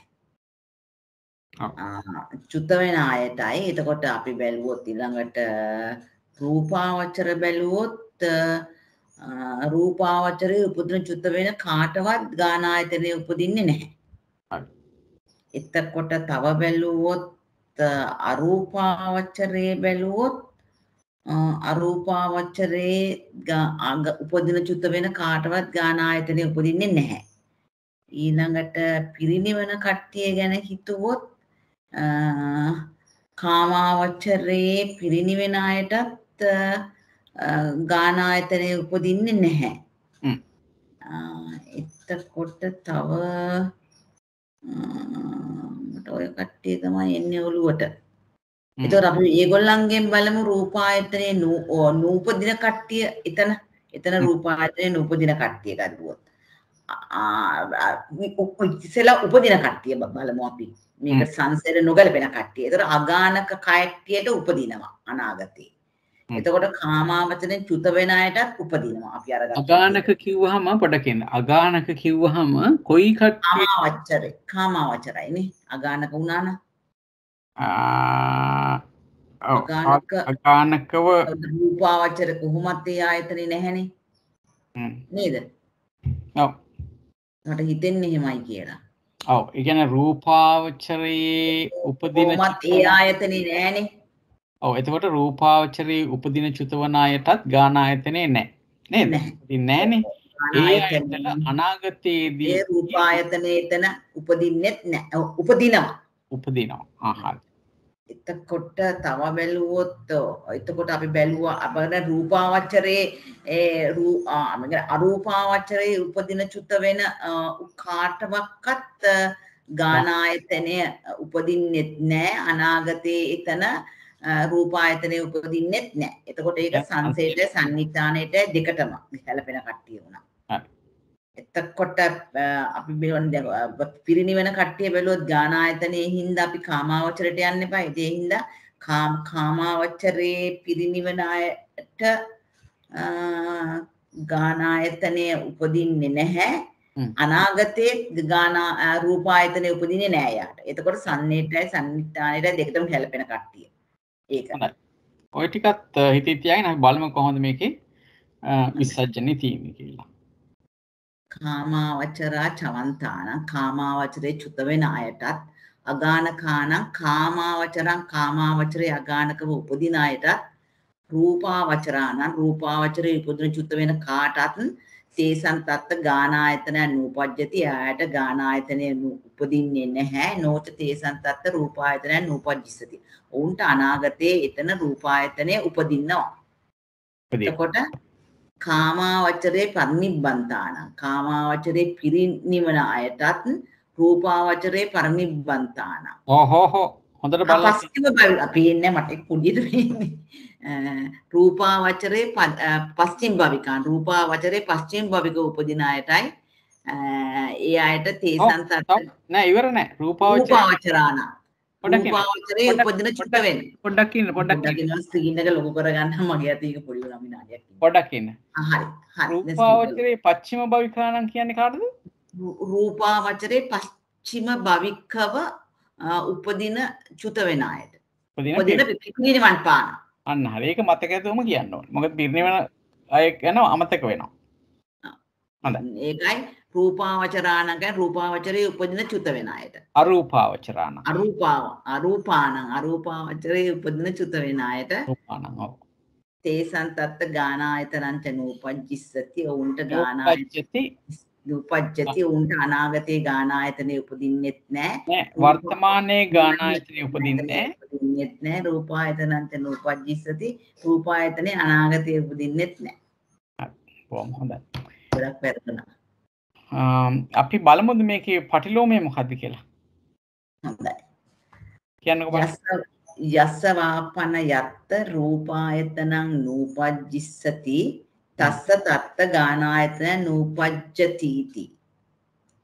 යමෙකුට යම් තැන යලි යමෙකුට යම් තැනක රූපායතනය අනාගතයේ නුපදින්නේද ඕහට එතන ගානායතනය වර්තමානයේ නූපදීද. එතකොට රූපායතනය අනාගතයේ නූපදින්න නම් අනිවාර්යයෙන් පස්චිම භවිකයට තමයි ගානාය රූපායතනය නූපදිනවා. අනිවාර්යෙන් කියලා කිව්වේ පස්චිම භවික කට්ටියට ඉතින් රූපායතනය උපදින්න බැහැනේ. ඒගොල්ලෝ පිරිනිවන් පානවානේ. ඒකයි. එතකොට රූපායතනය උපදින්නෙත් නැහැ. පිරිනිවන කට්ටියට ගියොත් පිරිනිවන අයටත් රූපායතනය උපදින්නේ නැහනේ. ඒ කියන්නේ පස්චිම භවිකෝ කිව්වේනේ. පස්චිම නෑ පිරිනිවන අවස්ථාව ගත්තොත් නෑ මේ අනාගතයනේ කතා කරන්නේ. අනාගතේ. එතකොට පස්චිම භවිකව උපදින පිරිනිවන කියන දෙගොල්ලන්ටම අනාගතයේ රූපායතනයක් උපදින්නේ නැහැ. ඒතර අරූපාවචර කට්ටිය ගත්තොත් ඒගොල්ලන්ට රූපායතනයේ වර්තමානයේ උපදින්නෙත් නැහැ. ගානායතනයේ අනාගතයේ එතන උපදින්නෙත් නැහැ. කවුද අරූපාවචරේ කට්ටිය? අරූපාවචරේ උපදින චුත වෙන කාටවත්. හරි. එහෙම කියන්නේ. උපදින චුත වෙන වචනේ පාවිච්චි කරන්න ඕනේ. ඔව්. හරි. ඒ බොහොම හොඳයි. එතකොට අරූපාවචරේ උපදින චුත වන අයටත් රූපායතන අනාගතයේදී උපදින්නේ නැහැ. නේද? රූපාවචරේ බැලුවේ නැහනේ. අපිට රූපාවචරේ බැලුවොත් රූපාවචරයේත් නූපදිනවන අනාගතයට පස්චිම භවිකව උපදින අයට රූපායතනයේ අනාගතයේ උපදින්නේ නැහැ. ගානායතනයත් උපදින්නේ නැහැ. වර්තමානයේ ගානායතනය උපදින්නෙත් නැහැ ඒගොල්ලන්ට. එතකොට කාමාවචරයේ පස්චිම භවිකව උපදින කෙනාට මොකද වෙන්නේ? පස්චිම භවිකව උපදින කෙනාට රූපායතනයේ වර්තමානයේ උපදිනවා. අනාගතයේ රූපායතනයේ උපදිනවා. වර්තමානයේ ගානායතනයත් උපදිනවා. එතකොට ඒ සම්නිඨාණයට සංසේතය දෙකටම ගැලපෙනවා. නෑනේ. ඔව්නේ. සංසේත ගැලපෙන්නේ කොහොමද මේ ගානායතනයේ උපදිනවා නම්? සංසාර නොගැලපෙනවා. නොගැලපෙනවා. නොචතේ සම්පත්ත. ඒක මිස. හොඳයි. එහෙම වුණොත් දැන් අපි බලමු කොහොමද වෙන්නේ කියලා. කියන්නකෝ. පස්චිම භවිකානං කාමාවචරාණං uppajjantānaං. කාමාවචරං uppajjantānaං. පස්චිම භවිකව කාමාවචරයේ උපදින අයට තේසං තත්ත රූපායතනං නූපජ්ජිස්සති. වර්තමානයේ රූපායතනයේ උපදින්නේ නැහැ. නෑ ඔක්කොම මේ කාල ටික සේරම පටලවාගෙන ඉන්නේ. අනාගතේ හොඳට කියන්න හුස්මක් කරන් හොඳට කියන්න නිවිසනසිල්ල. පස්චිම භවිකානං කාමාවචරාණං uppajjantānaං. පස්චිම භවිකව කාමාවචරයේ උපදින අයට තේසං තත්ත රූපායතන නූපජ්ජිස්සති. ඔවුන්ට රූපායතනයේ අනාගතේ නූපති. හරි. නෝච තේසං තත්ත ගානායතන නූපජ්ජිස්සති. නූපජ්ජති. ඔවුන්ට ගානායතනයේ වර්තමානයේ උපදින්නේ නැහැ. හරි. කාමාවචරේ පරිනිබ්බන්තානං. කාමාවචරේ පිරිනිවන කට්ටිය අරූපාවචරේ පස්චිම රූපාවචරේ පස්චිම භවිකව පස්චිම භවිකයටයි අරූපානං අරූපේ උපදින චුත වෙන අයටයි තේසං තත්ත රූපායතනංච නූපජ්ජිස්සති ගානායතනංච නූපජ්ජිස්සති. ගානායතනංච නූපජ්ජති. ඔවුන්ට රූපායතනය අනාගතයේ උපදින්නෙත් නෑ. ගානායතනය වර්තමානයේ උපදින්නෙත් නෑ. හරි බොහොම හොඳයි. මේක හැමෝටම තේරුණාද? මොන හරි ප්‍රශ්න තියෙනවද මේ පිළිබඳව? දැන් විශේෂයෙන්ම ගානායතන කිව්වහම අපි බලන්න වෙනවා කාමාවචරය පිළිබඳ විශේෂයෙන් නේද? සංසේත නොගැලපෙන තමයි නොගැලපෙන්නේම කාමාවචරය. ගානායතනේ උපදින තැන කියලා කියන්නේ කාමාවචරයනේ. එහෙමනම් අපිට වෙනම ගන්න වෙනවා. ඒකින්ද තමයි අපි පච්චිම භවිකානම් කාමාවචරං uppajjantāනම් කියලා ගත්තේ. පච්චිම භවිකව කාමාවචරයේ උපදින කෙනාට රූපායතනය අනාගතයේදී උපදින්නේ නැහැ. මොකද එයා පස්චිම භවික නිසා. නමුත් කාමාවචරයේ පස්චිම භවිකයේ උපදුනේ ත්‍රි හේතුකෝ ඉපදිච්ච කෙනාට ගානායතනය අනිවාර්යයෙන්ම උපදිනවා. ඊළඟට කාමාවචරයේ පරිනිබ්බන්තානම් කාමාවචරයේ පිරිනිවෙන කරාට ඒ වගේම රූපාවචරයේ පස්චිම භවිකේනට රූපාවචරයේ අපි පස්චිම භවික කියලා කියන්නේ රූපාවචරයේ පස්චිම භවික උපදින පිරිනිවෙන කියන දෙන්නම නේද? ඒ දෙන්නටම ඊළඟට අරූපානම් අරූපේ උපදින චුතවන. එතන පිරිනිවෙන කතාවක් අවශ්‍ය නැහැ. උපදින චුතවන කියලා ගත්ත පමණින්ම අපිට තේරෙනවා රූපායතන අනාගතයේදී උපදින්නේ නැහැ. ගානායතනයත් ඒ ඔය කතා කරපු කාමාවචරයේ පිරිනිවෙන රූපාවචරයේ පස්චිම භවිකව උපදින පිරිනිවෙන ඒ වගේම අරූපේ උපදින චුතවන කියන අයට අනාගතයේදී රූපායතනෙ උපදින්නේ නැහැ. ගානායතනෙ වර්තමානයේ උපදින්නෙත් නැහැ කියලා. හොඳයි. මේක පැහැදිලි ඇති කියලා හිතනවා. අපි යමු මේකේ ඊළඟ එකට. මේකට අපි යමු වෙනවා අපේ විනීතා මහත්මිය. පුරුවන් උත්සාහයක් ගන්න. ඔබතුමී ඉන්නවද? තෙරුවන් සරණයි. තෙරුවන් සරණයි මහත්මයා. හොඳයි අපි කියලා කරමු. යස්ස යත්ත ගානායතනං නුප්පජ්ජති තස්ස තත්ත මනායතනං නුප්පජ්ජිස්සති इति. යමෙක්ට යම් තැනක ගානායතනය වර්තමානයේ නූපදින්නේ නම් ඔහුට එතන මනායතනය අනාගතේ නූපදින්නේද කියලා තමයි අහන්නේ. හරි. දැන් ගානායතනය ගැන කතා කරනකොට අපි ඉස්සෙල්ලම් බලන්නේ අර කාමාවචරේ බලනවා. කාමාවචරේ බලනකොට අපිට හම්බ වෙනවා එතකොට අගානකාන කියන්නේ කාමාවචරේ ගානායතනේ නැතුව උපදින අය. ඊට පස්සේ තියෙනවනේ චුත වෙන අය කාමාවචරයෙන් චුත වෙන අය. සවන්තාන. ඊළඟට බලන්න තියෙන රූපාවචර. රූපාවචරයේ එතකොට රූපාවචරයේ ගානායතනය උපදින චුතවන කාටවත් නැහැ නේද? රූපාවචරයේ උපදින චුත වෙන අයට. ඒ දෙගොල්ලන්ටම ගානායතනයක් උපදින්නේ නැහැ නේද? ඊළඟට යනවා අසඤ්ඤ නෑනේ. එතකොට අරූපෙට යනවා. අරූපාවචරාණ. එතකොට අරූපේ චුත වෙන උපදින චුත වෙන දෙගොල්ලන්ටම ගානායතනෙ උපදින්නේ නැහැ. හරි. එතකොට අසඤ්ඤ සත්‍ය ගැන මොකද්ද කියලා බලන්න. අසඤ්ඤ සත්වයේ ගානායතනෙ උපදින චුත වන අයට නෑ. ගානායතනෙ උපදින්නේ නැහැ නේද? නූපජ්ජති. ඔව්. නූපජ්ජති. ඒතකොට ගොල්ලක් තියෙනවා. අසඤ්ඤ සත්‍යයට. ඔය අයගෙන් අනාගතී එතන මනායතන නූපදින්නේ කාටද? මනායතන උපදින්නේ කාටද? අපි දැන් කාමාවචරය ගත්තාම අපි ගත්ත කවුද ගත්තේ?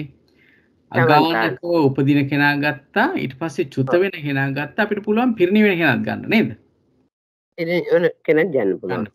හරි. එතකොට ඒ තුන් දෙනා ගත්තාම කාමාවචරයේ අගානකව උපදින කාමාවචරයේ චුත වෙන පිරිනිවෙන කියන ඒ තුන් දෙනා ගත්තොත් ඒ තුන් දෙනාගේ කාටද මනායතනය අනාගතයේ උපදින්නේ? මනායතනේ ඒගොල්ලන්ට අගානකව උපදින එක නගන්න මොකද කියන්න පුළුවන්? අනාගතයේ උපදින එකනට අනාගතයේදී මනායතනයක් උපදිනවද නැද්ද? එතන උපදිනවා. එයාට උපදිනවනේ. නේ? එතකොට චුත වෙන කෙනාට එයාට අනාගතයේදී උපදිනවා. ආයතනෙ උපදිනවා. පිරිනිවන් පාන කෙනාට අනාගතයේදී මනායතනෙ උපදින්නේ නැහැ. උපදින්නේ නැහැ. හරි. දැන් අපි යමු රූපාවචරයට. රූපාවචරයේ උපදින චුතවන දෙන්නටම ගානායතනය උපදින්නේ නැහැ. හැබැයි ඒ උපදින චුතවන දෙන්නට අනාගතයේදී මනායතනය මොකද වෙන්නේ? එතන නැවත ඉපදුනහම රූපාවචරයේ උපදින චුතවන කෙනා නැවත වරක් රූපාවචරයේම ඉපදුනොත් එයාට ඒකට මනායතනෙ උපදිනවද නැද්ද? මනායතනෙ උපදිනවා. උපදිනවා. රූපාවචරයේ පිරිනිවෙන කෙනා ගත්තොත් එයාටත් එතන ගාන ආයතනයක් උපදින්නේ නැහැ.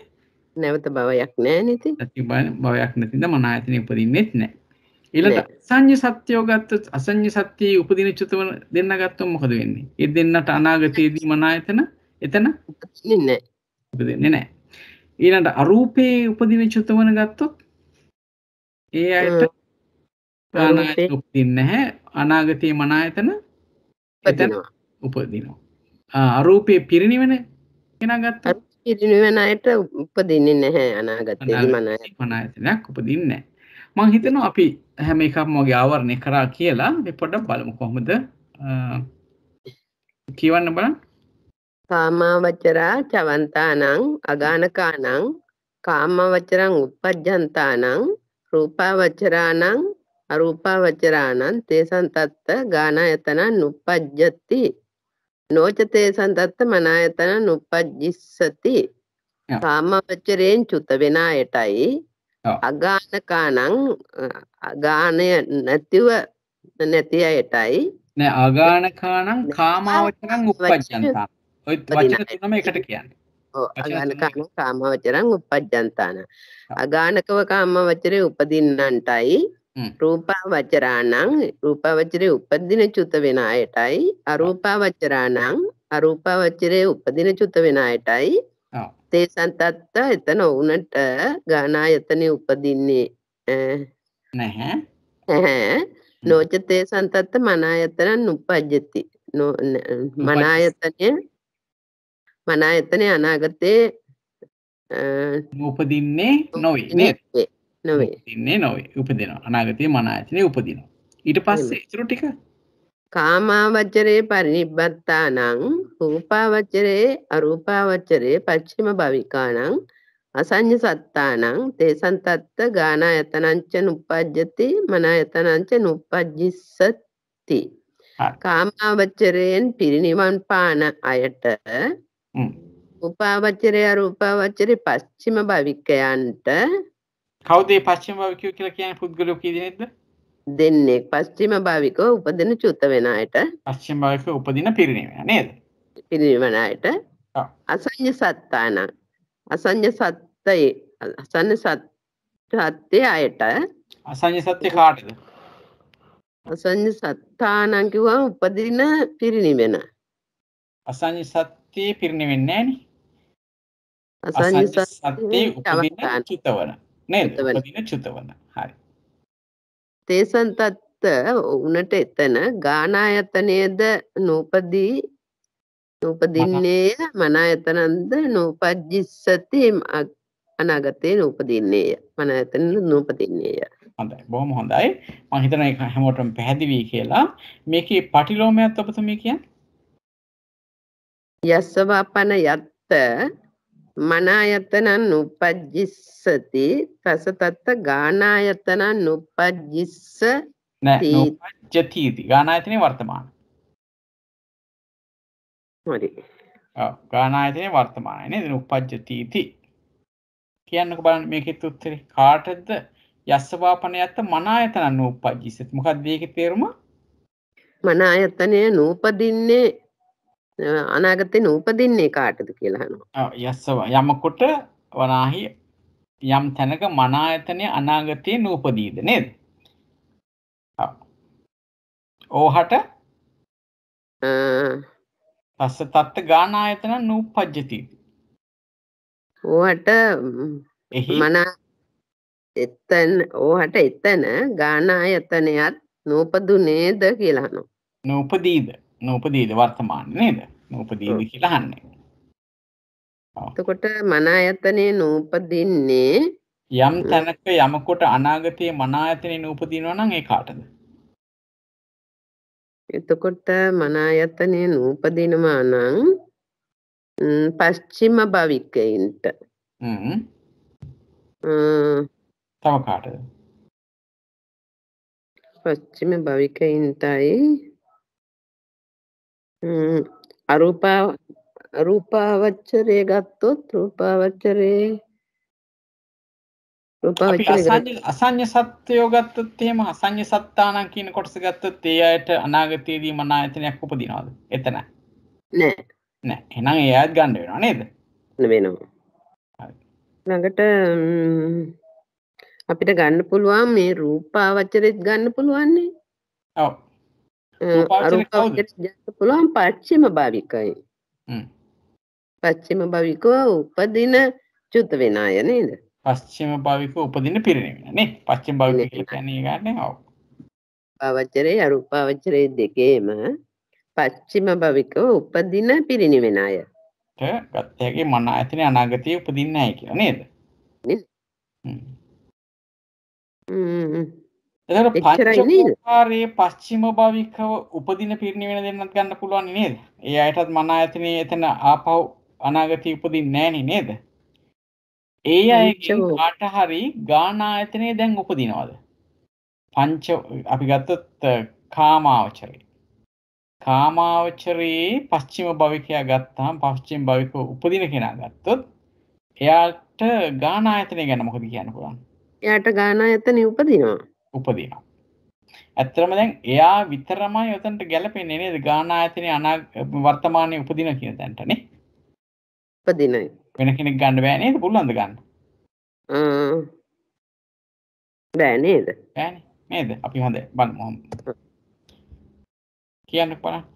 පච්චිම භවිකානං කාමාවචරං uppajjantāනං තේසං තත්ත මනායතනං uppajjissati නොච තේසං තත්ත ගානායතනං uppajjati පච්චිම භවිකව කාමාවචරයේ උපදින අයට ඕනට එතන මනායතනය අනාගතයේ නූපදින්නේය නොච තේසං තත්ත ගානායතනං නූපජ්ජති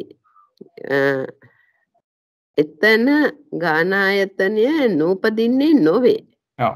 නායතනේ උපදිනවා නේද? පස්චිම භාවිකව කාමාවචරයේ උපදින කෙනෙකුට මේ අනිවාර්යයෙන්ම ගානායතනය උපදිනවා. එයාට මනායතනය අනාගතයේදී උපදින්නේ නැහැ. නමුත් ගානායතනය උපදිනවා වර්තමානයේ. කාමාවචරේ පරිනිබ්බන්තානං රූපාවචරය රූපාවචරේ පච්චිම භවිකානං අසඤ්ඤ සත්තානං තේසං තත්ත මනායතනං ච නුප්පජ්ජිස්සති ගානායතනං ච නුප්පජ්ජති කාමාවචරයේ පිරිනිවන් පාන අයට රූපාවචරයේ අරූපාවචරයේ පච්චිම භවිකේ භවික උපදින චුත වෙන අයට උපදින පිරිනිවෙන නේද? පස්චිම භවික කියනකොටම උපදින පිරිනිවෙන. අයට අසඤ්ඤ සත්තානං අසඤ්ඤ සත්තයෙන්ට ඒ කිව්වේ අසඤ්ඤ සත්තයේ උපදින චුතවන අයට ඒ සත්ත එතන වුණට මනායතනය අනාගතේ නූපදින්නේය ගානායතනංච නුප්පජ්ජති ගානායතනේද වර්තමානයේ නූපදී. හරි නේද? එතකොට කාමාවචරයේ පිරිනිවෙන කෙනාටත් මනායතන අනාගතේ උපදින්නේ නැහැ, ගානායතන දැන් උපදින්නේ නැහැ. ඒ වගේම රූපාවචරයේ අරූපාවචරයේ පස්චිම භවික උපදින පිරිනිවෙන කියන අයටත් එහෙම වෙන්නේ. ඊට අසඤ්ඤ සත්වයනටත් මනායතන අනාගතයේදී උපදින්නේ නැහැ. ඒ වගේම ගානායතන වර්තමානයේ උපදින්නෙත් නැහැ. නේද? හොඳයි. බොහොම හොඳයි. එතකොට මේ ගානායතන මූල ධම්මායතන මූලී කියනකොට ගානායතන මූල යමකටක අවසන් වෙනවා. ඊළඟට අපිට එන්නේ නෑ ගානායතන ධම්මායතන වලට ගියාමයි අපිට අවසන් වෙන්නේ නේද? මේකට අපි චිරශ්‍රී මහත්මියට යමු වෙනවා. චිරශ්‍රී මහත්මිය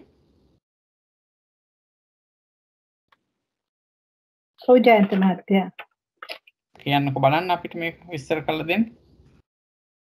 යම්ෙකුට යම් භූමියක ගානායතන ඒක පාලියෙන් කියලා ඉන්න ඉස්සලා යස්ස යත්ත ගානායතනං නූපජ්ජති තස්ස තත්ත ධම්මායතනං නූපජ්ජිස්සති යමෙකුට යම් භූමියක ගානායතනය නූපදින නම් ඒ කියන්නේ දැන් අනාගතයේ ඔහුට ධම්මායතනෙ නූපදීද ඒකට දැන් ගානායතනෙ නූපදින්නේ රූපාවචරයේ දැන් නැහැ කාමාවචරයෙන් පටන් ගමු. අපි කාමාවචරයෙන් පටන් ගමු. කාමාවචරී කාටද ගානායතනෙ නූපදින්නේ? කාමාවචරයේ අගානකානං අයට නැතිවයි. අගානකව උපදින චුතවන අයට නැහැ නේද? හරි. ඊට පස්සේ ඔව් කියන්නේ කාමාවචරයෙන් චුත වෙන අයටයි අගානකව උපදින අයටයි කාමාවචරයේ ඒ දෙන්නටම ගාන ආයතනෙ උපදින්නේ නැහැ නේද? ඒ වගේම පිරිනිවන් කාමාවචරයෙන් පිරිනිවන් පාන කෙනෙකුටත් ගාන ආයතනය උපදින්නේ නැහැ නේද? රූපාවචරය කොහොමද? එතකොට රූපාවචරයේ උපදින්නේ නැහැ දැන් උපදින අයට. එතකොට අසඤ්ඤ සත්වයන්ටත් නැහැ. තාම ඉවර නැහැ. රූපාවචරයේ උපදින චුතවන පිරිනිවෙන කියන ඒ තුන් දෙනා ගත්තාම ඒ තුන් දෙනාගෙන් කාටද ගාන ආයතනෙ නූපදින්නේ? රූපාවචරයේ උපදින චුතවන පිරිනිවෙන කියන තුන් දෙනා ගත්තාම ඒ තුන් දෙනාටම මොකද වෙන්නේ? ගාන ආයතනෙ උපදින්නේ නැහැ. හරි. ඊළඟට අසඤ්ඤ සත්වයන්ටත් ගාන ආයතනයක් නැහැ. එවන අසඤ්ඤ සත්‍යයේ උපදින චුතවන කියන දෙන්නටම ගාන ආයතනෙ උපදින්නේ නැහැ නේද?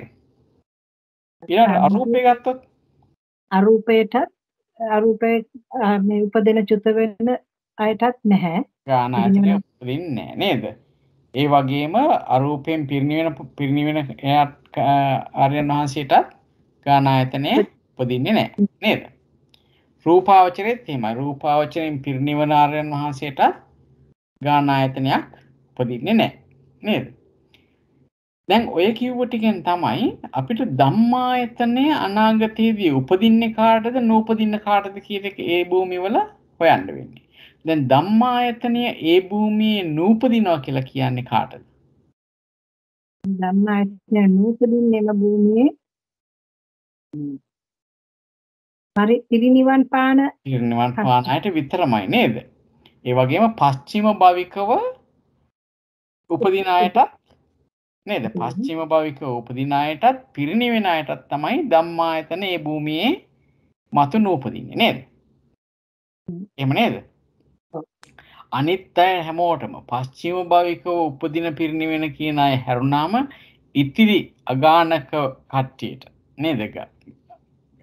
ඉතිරි අගානක අයට ඒ භූමියේ ධම්මායතන අනිවාර්යයෙන්ම අනාගතයේදී උපදිනවා නේද? හොඳයි අපි බලමු. කියන්න බලන්න. සබ්බේසං චවන්තානං අගානකානං අගානකානං උපජ්ජන්තානං කියලා දෙක එකට කියන්නේ.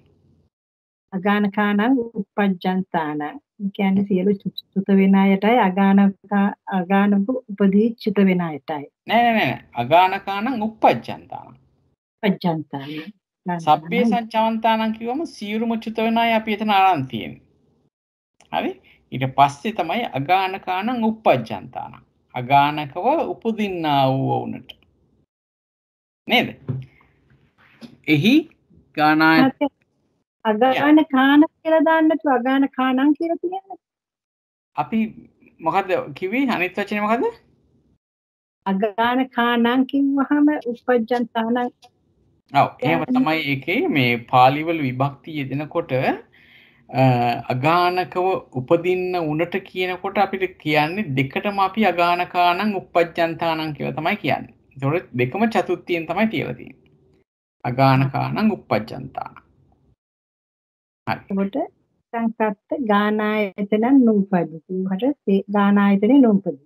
එතකොට නෝචතේ සංකප්ත ධම්මායතන නූපදිති. නමුත් ධම්මායතනේ නූපදිනව නොවේ. එහි ධම්මායතනේ නූපදින්නේ නොවේ නේද? හරි. ඒ කියන්නේ සියලුම චුතවන අය නැවතත් එතන ප්‍රතිසන්දියක් ගත්තොත් ඒ භූමියේ ඒගොල්ලන්ට ඒ චුතවන හින්දා ඒ වෙලාවේ ගානායතනෙ උපදින්නේ නැහැ. නමුත් මතු උපදිනකොට ධම්මායතනය උපදිනවා. ඒ වගේම තමයි අගානකව උපදින කට්ටියට. මෙතන කවුද මේ අගානකව උපදින කට්ටිය කියලා කියන්නේ? අගානකව උපදින්නේ අගානකන කාමාවචරයේ ඉන්නවා. ඔව් අගානකව කාමාවචරයේ උපදින කට්ටිය ඉන්නවා. ඒතකොට රූපාවචරයේ උපදින කට්ටියත් අගානකව උපදින කට්ටිය නේද? අරූපාවචරයේ උපදින කට්ටියත් අගානකව උපදින කට්ටිය නේද? ඒ කොහොම තමයි මෙතන මේ අගානකානං උපජ්ජන්තානං කියලා කියන්නේ නේද? හොඳයි. ඊතුරු කොටස බලන්න කාමාවචරයේ පරිනිබ්බන්තානං. කාමාවචරයේ පරිනිබ්බන්තානං කියවහම කාමාවචරයේ ඉපදී චුත වෙන. නෑ නෑ කාමාවචරේ පරිනිබ්බන්තාන. ඒක කාමාවචරේ පිරිනිවන අන්න කාමාවචරේ පිරිනිවෙන්න රූපාවචරේ අරූපාවචරේ පස්චිම භවිකාන තේසං කවුද මේ පස්චිම භවිකානම් කිව්වේ කවුද රූපාවචරේ අරූපාවචරේ? එතන පිරිනිවන අයනේ පස්චිම පස්චිම භවිකාන භවිකානම් කිව්වොත් කී දෙනෙක් වෙනවද? පස්චිම භවිකානම් කිව්වොත් උපදින චුත වෙන. පස්චිම භවිකව උපදින පිරිනිවෙන නේද? හොඳයි. ඒ යටත් ගානායතන නූපදිනවා ඒ වගේම ධම්මායතනයත් අනාගතයේදී නූපදිනවා නේද? හොඳයි. එතකොට මේකේ පටිලෝමයක් ඔබතුමියම කියන්නකො. යස්සවාපන යස්සවාපන යස්සවාපන යත් ධම්මායතන උපජ්ජති තස්ස තත්ත ගානතන නූපජ්ජති නේද? සම්පන්නත් ධම්මායතන උපජ්ජති තස්ස තත්ත ගානායතන නූපජ්ජති නූපජ්ජති එතකොට උතන දැන් අනාගතයේ මේ අනාගතයේ ධම්මායතන යම්කට යම් භූමියක නූපදීනනම් ඌකට දැන් ගානායතනේ නූපදීද? කවුද එතකොට මේ යලි යමකුහට ධම්මායතනය අනාගතයේදී නූපදිනවා කියලා කියන්නේම කවුරු ගැනද මේ කතා කරන්නේ? පිරිනිවන අයට පස්චිම භවිකව උපදින සහ පිරිනිවෙන නේද? පස්චිම භවිකව උපදින කෙනාටත් මතු ධම්මායතන හටගන්නේ නැහැ නේද? උපදින්නේ නැහනේ. ඒ වගේම පිරිනිවෙන ආර්යයන් වහන්සේටත් ධම්මායතනය හටගන්නේ නැහැ අනාගතේ. එහෙමනම් එතකොට මෙතන කතා කරන්නේම පස්චිම භවිකව උපදින පිරිනිවෙන කියන අය තමයි ගන්න. දැන් බලන්න ඕනේ භූමි වශයෙන්. දැන් ගානායතනං නූපජ්ජති කියලානේ තියෙන්නේ මෙතන සංසේ. ඕකට නොගැලපෙන්නේ ගානායතනං උප්පජ්ජති කියන කට්ටිය. එතකොට දැන් අපි බලන්න ඕනේ අපි පස්චිම භවිකව උපදින පිරිනිවෙන අයගෙන් කාටද ගානායතනෙ දැන් උපදින්නේ? ගානායතනයක් උපදිනවා නම් එයා මොන භූමියේද උපදින්න ඕනේ? කාමාවචර භූමිය. එහෙමනම් ඔන්න අපිට තේරෙනවා කාමාවචර භූමියේ පස්චිම භවිකව යම් කෙනෙක් උපදිනවා නම් එයාට අනාගතයේදී ධම්මායතනයක් උපදින්නේ නැහැ. නමුත් එයාට දැන් ගානායතනය උපදිනවා නේද? එයා නූපදින්නේ නොවේ. ගානායතනෙ නූපදින්නේ නොවේ කියනවා නේද? එතකොට අනිත් අය ගත්තොත් එහෙම කාමාවචරයේ පිරිනිවෙන, එතකොට රූපාවචරයේ පස්චිම භවිකව උපදින පිරිනිවෙන, අරූපාවචරයේ පස්චිම භවිකව උපදින පිරිනිවෙන ඒ අය ගත්තොත් මොකද වෙන්නේ? එයාට ගානායතන දැන් උපදින්නේ නැහැ. දැන් උපදින්නෙත් නැහැ නේද? එහෙනම් ওই විදිහට වෙන්න ඕනේ ඕක විසඳ ගන්න. එතකොට පස්චිම භවිකානං කාමාවචරං උප්පජ්ජන්තානං තේසං තත්ත ධම්මායතනං නූපජ්ජති මොච තේසං තත්ත ගානායතනං නූපජ්ජති.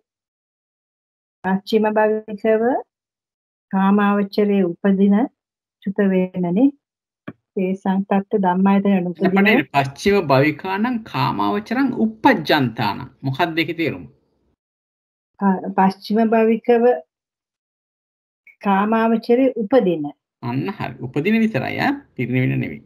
පස්චිම භවිකව කාමාවචරයේ උපදින්නා වූ වුණට එහි ධම්මායතන මතු නූපදී. නමුත් ඔවුන්ට ගානායතනේ නූපදිනවා නොවේ. නූපදින්නේ නොවේ. හරි. ඒ කියන්නේ උපදිනවා කියන එකයි නේද? ගානායතනේ උපදිනවා. හරි. ඊට පස්සේ කාමාවචරේ පරිනිබ්බන්තානං රූපාවචරේ අරූපාවචරේ පස්චිම භවිකානං දේස ධම්මායතනං නූපජ්ජති ගානායතනං ච නූපජ්ජති. උපජ්ජති කියන බණ කොහොමද ඒක සිංහලට පරිවර්තනය කරන්නේ? කාමාවචරේ පිරිනිවන් පාන රූපාවචරේ අරූපාවචරේ පස්චිම භවිකානං අය ඒ සන්ත ධම්මායතනෙ උපදිනවා ගානායතන ඌහට නුපදිනවා. ඒ වල ගානායතනෙ වර්තමානයේ නූපදිනවා නේද? හරි. මේක පැහැදිලිද හැමෝටම? මම හිතනවා පැහැදිලි ඇති කියලා. ජයන්ත මහත්තයා මට පොඩි ප්‍රශ්නයක් තියෙනවා මේකේ අනුලෝමයට පොඩ්ඩක් යමුද? අනුලෝමයේ තියෙනව නේද ඔතන අගානකානං uppajjantāනං කියලා. ඕකම බලන්න උවිත කලින් එක ඒ කියන්නේ 189 නේ 187ට යන්න පොඩ්ඩක්. රත්නගත මට එතන පොඩි අවුලක් තියෙන 187. ඔව්. එතන උත්තරේ දැන් එතන තියෙන අගානකානං කාමාවචරාණං. ඔතනක් තියෙන්නේ ගානායතනේනේ අතනත් ගානායතනේ. එතකොට මෙතන අගානකානං කාමාවචරාණං කියලා පොයින්ට් අවුට් කරලා පෙන්නලා තියෙනවා. ඔව්. අයි රූපාවචරාණං කියලා තියෙනවා. එතකොට අගානකානං වලට කාමාවචරාණං විතරක් ගත්තේ ඇයි එතන? ඇයි ඉතින් මෙතන රූපාවචරාණං කියලා තියෙනවනේ. ඉතින් එතන අගානකානං තැන්ට රූපාවචරත් එකතු වෙන්න කරන්න පුළුවන් එකටමනේ. එතකොට මෙහෙම වෙනවා. එතකොට අපිට එතන රූපාවචරාණං කිව්වම උපදින චුත්තවන දෙකම නේද මහත්තයා? අතන උපදින අය විතරයි. ඒකයි නේද වෙන් කරලා තියෙන්නේ. ඒකින්ද තමයි. නමුත් අපි සාමාන්‍යයෙන් ඒ වගේ තැනකදී එකට එකතු කරලා අරගෙන ඉතුරු තැන විතරක් නේද සාමාන්‍යයෙන් මේ ක්‍රමයට පෙන්නුවේ. හරි ඒ වගේ මේ දෙක එකතු කරොත් කාමාවචරේ රූපාවචරය නම් මෙහෙම කියන්නේ එහෙමනම් අගානකානං මේක දානද දැන් අරූපේ පල්ලහැට ගත්තනේ අරූපේ මෙතන තියෙනවා අරූපාන නේද අගානකානං කියලා කෙලින්ම ගත්තොත් මේ අරූපේ කෙනත් අහු වෙනවා නේ අරූපේ කෙනාට මේක ගැලපෙන්නේ නැහැ මේ සංසාරේ හරි ගැලපෙන කෙනෙක් ඉන්නවා මෙතන නේද හරි ඔව් මම පැහැදිලි වුණා හොඳයි හොඳයි ප්‍රශ්න අපේ අපිට තව ක්ලියර් වෙනවනේ දේවල් හොඳයි අපි මේ ගානායතන කරා නේද අපි අවසානයේ හිටියේ මොකේද අපිට 189 වගේ මට පොඩි දෙකක් නේ අපි උඩට ගියේ 189 මේක තමයි කරේ ගානායතන මූල ඉවර ඊළඟට අපි යනවා රූපායතන මූල මනායතන මූලි මේකට අපි යොමු වෙනවා නීත මහත්මියට නීත මහත්මිය කලින් එකක් කිව්වද නැහනේ නෑ කියන්න හොඳයි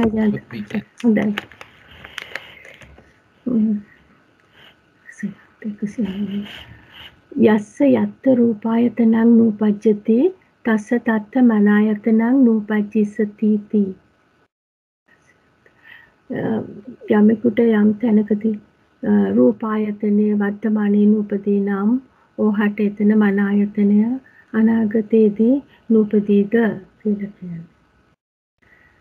එතකොට රූපායතනය දැන් උපදින්නේ නැත්තේ කියලා බලනකොට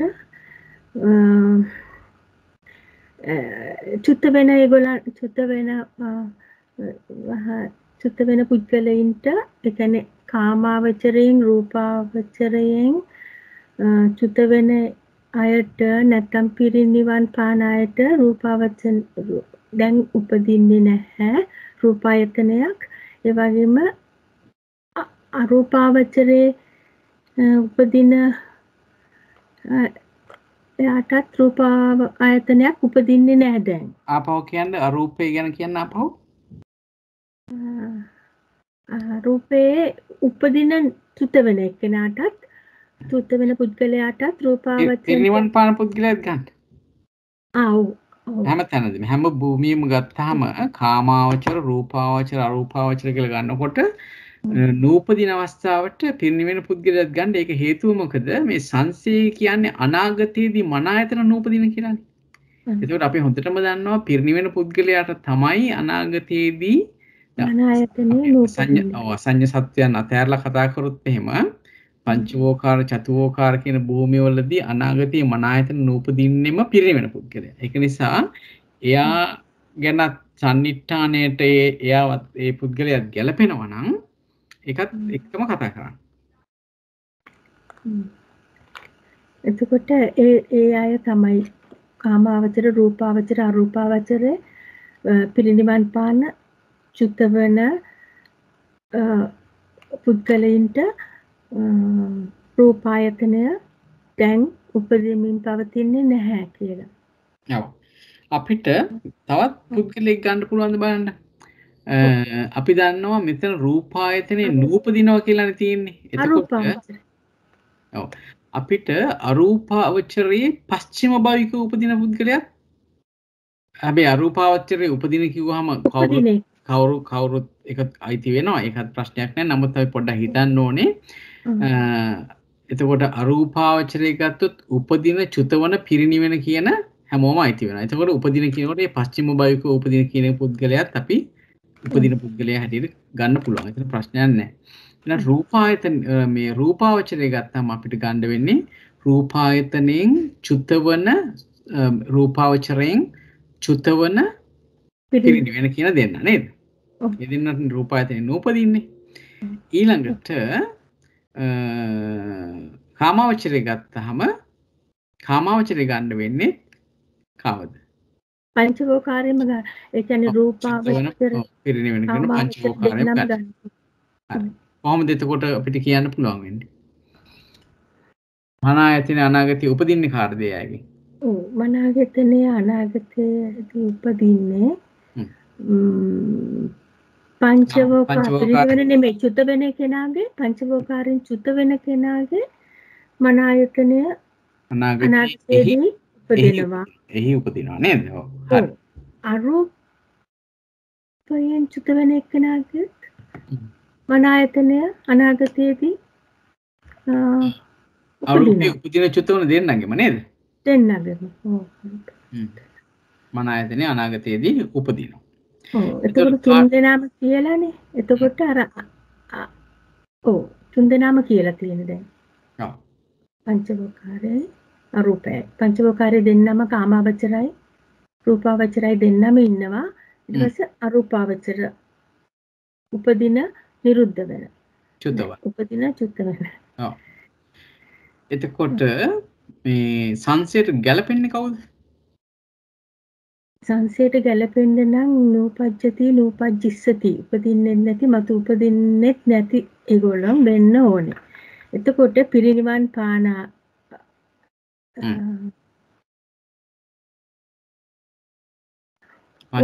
පිරිනිවන් පාන ඒගොල්ලෝ වහන්සේලායි පච්චිම භවිකයේ ඒගොල්ලෝනුයි තමයි පස්චිම භවික අරූපේ පස්චිම භවිකේ අරූපේ පස්චිම භවික නේද?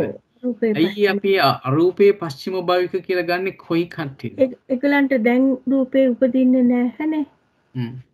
දෙකටම ගැලපෙන්න ඕනේ හින්දා වර්තමානයේ රූපායතනේ නූපදින්නේ අරූපේ පස්චිම භවිකයන්ට රූපයක් නැහැනේ උපදින්න. ඒක නිසා කියලා. හොඳයි අපි බලමු උත්තරේ.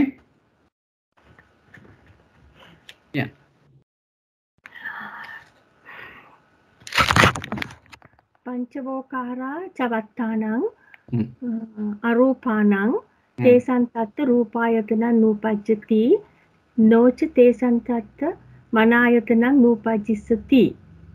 කියන්නේ පංචවෝකාරයෙන් චුත වෙන අයටත් අරූපේ පුද්ගලයින්ටත් අරූපානං කියන්නේ අරූපේ උපදින චුත වෙන ඒ අයටත් ඔවුන්ට එහිදී රූපායතනයක් දැන් උපදින්නේ නැහැ. එන්නට නොච තේසං තත්ත නොච තේසං නෝ කියලා අදින්න ඕනේ. ඔව් මනායතනය අනාගතයේදී උපදිනවා. ඔව් නූපදින්නේ නොවේ නේද? අනාගතයේ මනායතනේ උපදිනවා. හරි. ඊට පස්සේ පංචවෝකාරයේ ඒක කියන්නේ ඔව් කියන්නේ පංචවෝකාරයේ පරිනිබ්බන්තානං අරූපේ පච්චිම භවිකානං අසඤ්ඤ සත්තා චවත්තානං අසඤ්ඤ සවන්තානං තේසං තත්ත රූපායතනංච නූපජ්ජති මනායතනංච නූපජ්ජිස්සති. අපිට ඒක මතක නැති වෙච්ච අතහැරුණු කියලා තමයි මේ අසඤ්ඤ සත්‍යයේ චුත වෙන එක නේද? එයාම මගේ අරුණ. අසඤ්ඤ සත්‍යයේ චුතවන කෙනාටත් රූපායතනෙ උපදින්නේ නැහැ. ඒ වගේම අසඤ්ඤ සත්‍ය නිසා එහි අනාගතයේදී මනායතනය උපදින්නෙත් නැහැ. මනායතනෙ උපදින්නෙත් නැහැ. හරි. මේක පැහැදිලිද හැමෝටම ප්‍රශ්නයක් තියෙනවද මොනවද? අපේට මේකේ පටලෝමයක් පොඩ්ඩක් කියන්න බෑ. යස්ස වාපන යත්ත මනායතනං නූපජ්ජිස්සති තස්ස තත්ත රූපායතනං නූපජ්ජති ති. හරි බොහොම හොඳයි. එතකොට අපි ගියොත් එහෙම ඊළඟ පිටුවට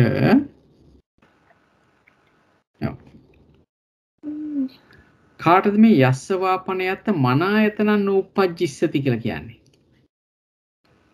ඒ කියන්නේ අනාගතයේදී හිත මනායතනේ නැති එහි නූපදින කට්ටිය. ඒ කියන්නේ පිරිනිවන් පාන අය වෙන්න අපිට කියන්න පුළුවන් පස්චිම භවිකයන් කියලා කියන්න පුළුවන් නේද? ඔව්. පිරිනිවන් පාන විතරක් නෙවෙයි. පස්චිම භවික නම් තමයි මේ විදිහට අනාගතයේදී මනායතනයක් නූපදින්නේ. තවත් හැබැයි ඉන්නවා කට්ටිය. කවුද? තවත් ඉන්නවානේ මනායතනේ නෑ අසඤ්ඤ සත්‍යේ. අන්න හරි. අසඤ්ඤ සත්‍යයේ උපදින චුතවන අයටත් අනාගතයේදී එහි මනායතනෙ උපදින්නේ නැහැ නේද? අරූපේ චුතව අරූපේ පිරිනිවන් පාන අයට අපි කියවනේ පස්චිම භවික කිව්වම එයාට ඇතිනේ. ඔව් ඒකට. පස්චිම අරූපේ පස්චිම භවික උපදින පිරිනිවන කියන අයටත් ඊළඟට පංචවෝකාරේ පස්චිම භවික උපදින අයටත් අසඤ්ඤ සත්‍යයේ උපදින චුතවන අයටත් තමයි මේ කතා කරන්නේ. මනායතන එතන නූපදින්නේ ඒ අයට. අනාගතේ නූපදී. ඒ අයගෙන් කාටද වර්තමානයේ රූපායතනේ උපදින්නේ කාටද වර්තමානයේ රූපායතනේ නූපදින්නේ? පස්චිම භවිකේ වලන්ට අයට වර්තමානයේ රූපායතනය කොහෙද යස්ස වාපන යත්ත කොහෙද? කොහේ පස්චිම භවිකද? පංචවෝකාරේ. හරි. පංචවෝකාරයේ පස්චිම භවිකව උපදින කට්ටිය ගත්තොත්. ඒ අය ගත්තොත් මොකද මනායතනේ අනාගතේ නූපදිනවා. ඒ අයට රූපායතනේ මොකද වෙන්නේ? පස්චිම භවික උපදින කට්ටියට. දැන් උපදිනවනේ. උපදිනවා. හරි. ඊළඟට අපි ගත්තොත් එimhe අසඤ්ඤ සත්‍යයේ උපදින අයට. ඒ අයට අනාගතයේ මනායතනේ උපදින්නේ නැහැ. දැන් රූපායතනේ උපදිනවා. එහෙමනම් ඔන්න අපිට කොටස් දෙකක් හම්බුණා. සන්නිට්ඨානෙට ගැළපෙන සංසයට නොගැලපෙන. ඒ තමයි පංචවෝකාරයේ පස්චිම භවික උපදින පුද්ගලයා නේද? ඒ වගේම අසඤ්ඤ සත්‍යයේ උපදින පුද්ගලයා නේද? ඒ දෙන්නට අනාගතයේදී මනායතන උපදින්නේ නැහැ. නමුත් රූපායතනයේ දැන් උපදිනවා. අනිත් අය ගත්තාම ඒ කියන්නේ පංචවෝකාරයේ පිරිනිවෙන ඒ වගේම රූපාවචරේ පංචවෝකාරයේ පිරිනිවෙන ඒතර අසඤ්ඤ සත්‍යේ චුත වෙන අරූපේ පස්චිම භවික උපදින පිරිනිවෙන කියන අයට අනාගතයේදී මනායතන උපදින්නෙත් නැහැ. රූපායතනය උපදින්නෙත් නැහැ නේද? හොඳයි අපි බලමු එහෙමද කියලා කියන්න බලන්න. පස්චිම භවිකානං පංචවෝකාරං uppajjantānaං අසඤ්ඤ සත්තං uppajjantānaං තේසං තත්ත මනායතනං නූපජ්ජිස්සති නොච තේසං තත්ත රූපායතනං නූපජ්ජති. එතකොට පංචවෝකාරයේ පස්චිම භවිකයේ උපදින අයත් අසඤ්ඤ සත්තේ උපදින අයත් ඒ තැන්වලදී මනායතනේ ඒගොල්ලන්ට අනාගතයේදී උපදින්නේ නැහැ. උපදිනවා. ඇයි අනාගතේ කොහොමද උපදින්නේ? ඔව්. රූපායතනය නොචිතේ සන්තත්ත රූපායතන නුබජ්ජති. රූපායතනය නොචිතේ සක්‍රිය පුරුදින්. නොචිතේ සන්තත්ත රූපායතන නුපජ්ජති. රූපායතනය නම් උපදිනවා. රූපායතනය වර්තමානයේ නූපදින්නේ නොවේ නේද? එයාට පස්චිම භවිකව පංචවෝකාරයේ උපදින කොටත් රූපේ උපදිනවා. අසඤ්ඤ සත්‍ය උපදින කොටත් රූපේ උපදිනවා. හැබැයි ඒ අයට අනාගතයේදී මනායතනේ දෙන්නටම ඒ කොටස් වලටම උපදින්නේ නැහැ නේද? ඒකනේ කියන්නේ සම්නිඨාණයට ගැලපෙනවා සංසයට නොගැලපෙනවා. ඊළඟට පංචවෝකාරයේ පරිනිබ්බන්තානං අරූපේ පස්චිම භවිකානං අසඤ්ඤ සත්තං චවත්තානං තේසං තත්ත මනායතනංච නූපජ්ජිස්සති රූපායතනංච නූපජ්ජති. ඒ කියන්නේ පංචවෝකාරයේ පිරිනිවන අයටත් අරූපේ පස්චිම භවිකව ඉපදිච්ච අයටත් හරිද? අසඤ්ඤ සත්‍යයෙන් ඔන්න ආපහු ගන්න. අරූපේ පස්චිම භවිකාණං. කවුද මේ අරූපේ පස්චිම භවිකාණං කියන්නේ? අරූපේ පස්චිම භවිකාණං කියන්නේ අරූපේ ඉන්න අන්තිම භවය ඉන්න නෙවෙයි. ඉන්න කෙනෙක් ගැන අපි කතා කරන්නේ නෑ. අරූපේ උපදිච්ච.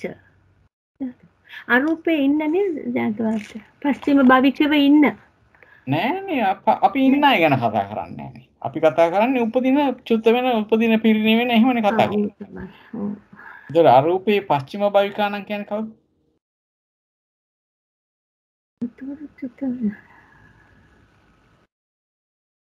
අරූපේ උපදින පිරිනිවෙන කියන දෙන්න තමයි පස්චිම භවික. හොඳට මතක තියාගන්න ඕනේ ඒවා ටික නේ. කෙනෙක්වත් මගහරින්න කියවන්න නැතුව හරියට කියමු. කවුද එතකොට අරූපේ පස්චිම භවිකාණං කියන්නේ? අරූපේ උපදින චුත වෙන. අරූපේ උපදින පිරිනිවෙන. පස්චිම භවික කියන්නේම පිරිනිවෙනවා නේ. පස්චිම භවිකයාගේ අවසානයේ පිරිනිවීම. එතකොට අරූපේ පස්චිම භවිකාණං කියන්නේ අරූපේ පස්චිම භවික උපදින පිරිනිවෙන කියන දෙන්න. නේ? ඊළඟ අසඤ්ඤ සත්තං චවන්තාන. අසඤ්ඤ සත්තේ චුත වෙන අය. හරි.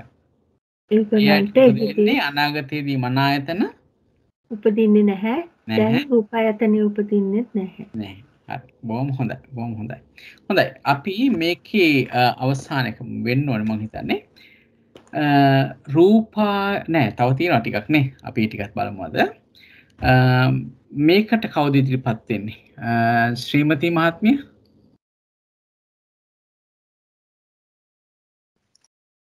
යස්ස යත්ත රූපායතනං නූපජ්ජති තස්ස තත්ත ධම්මායතනං නූපජ්ජිස්සති इति.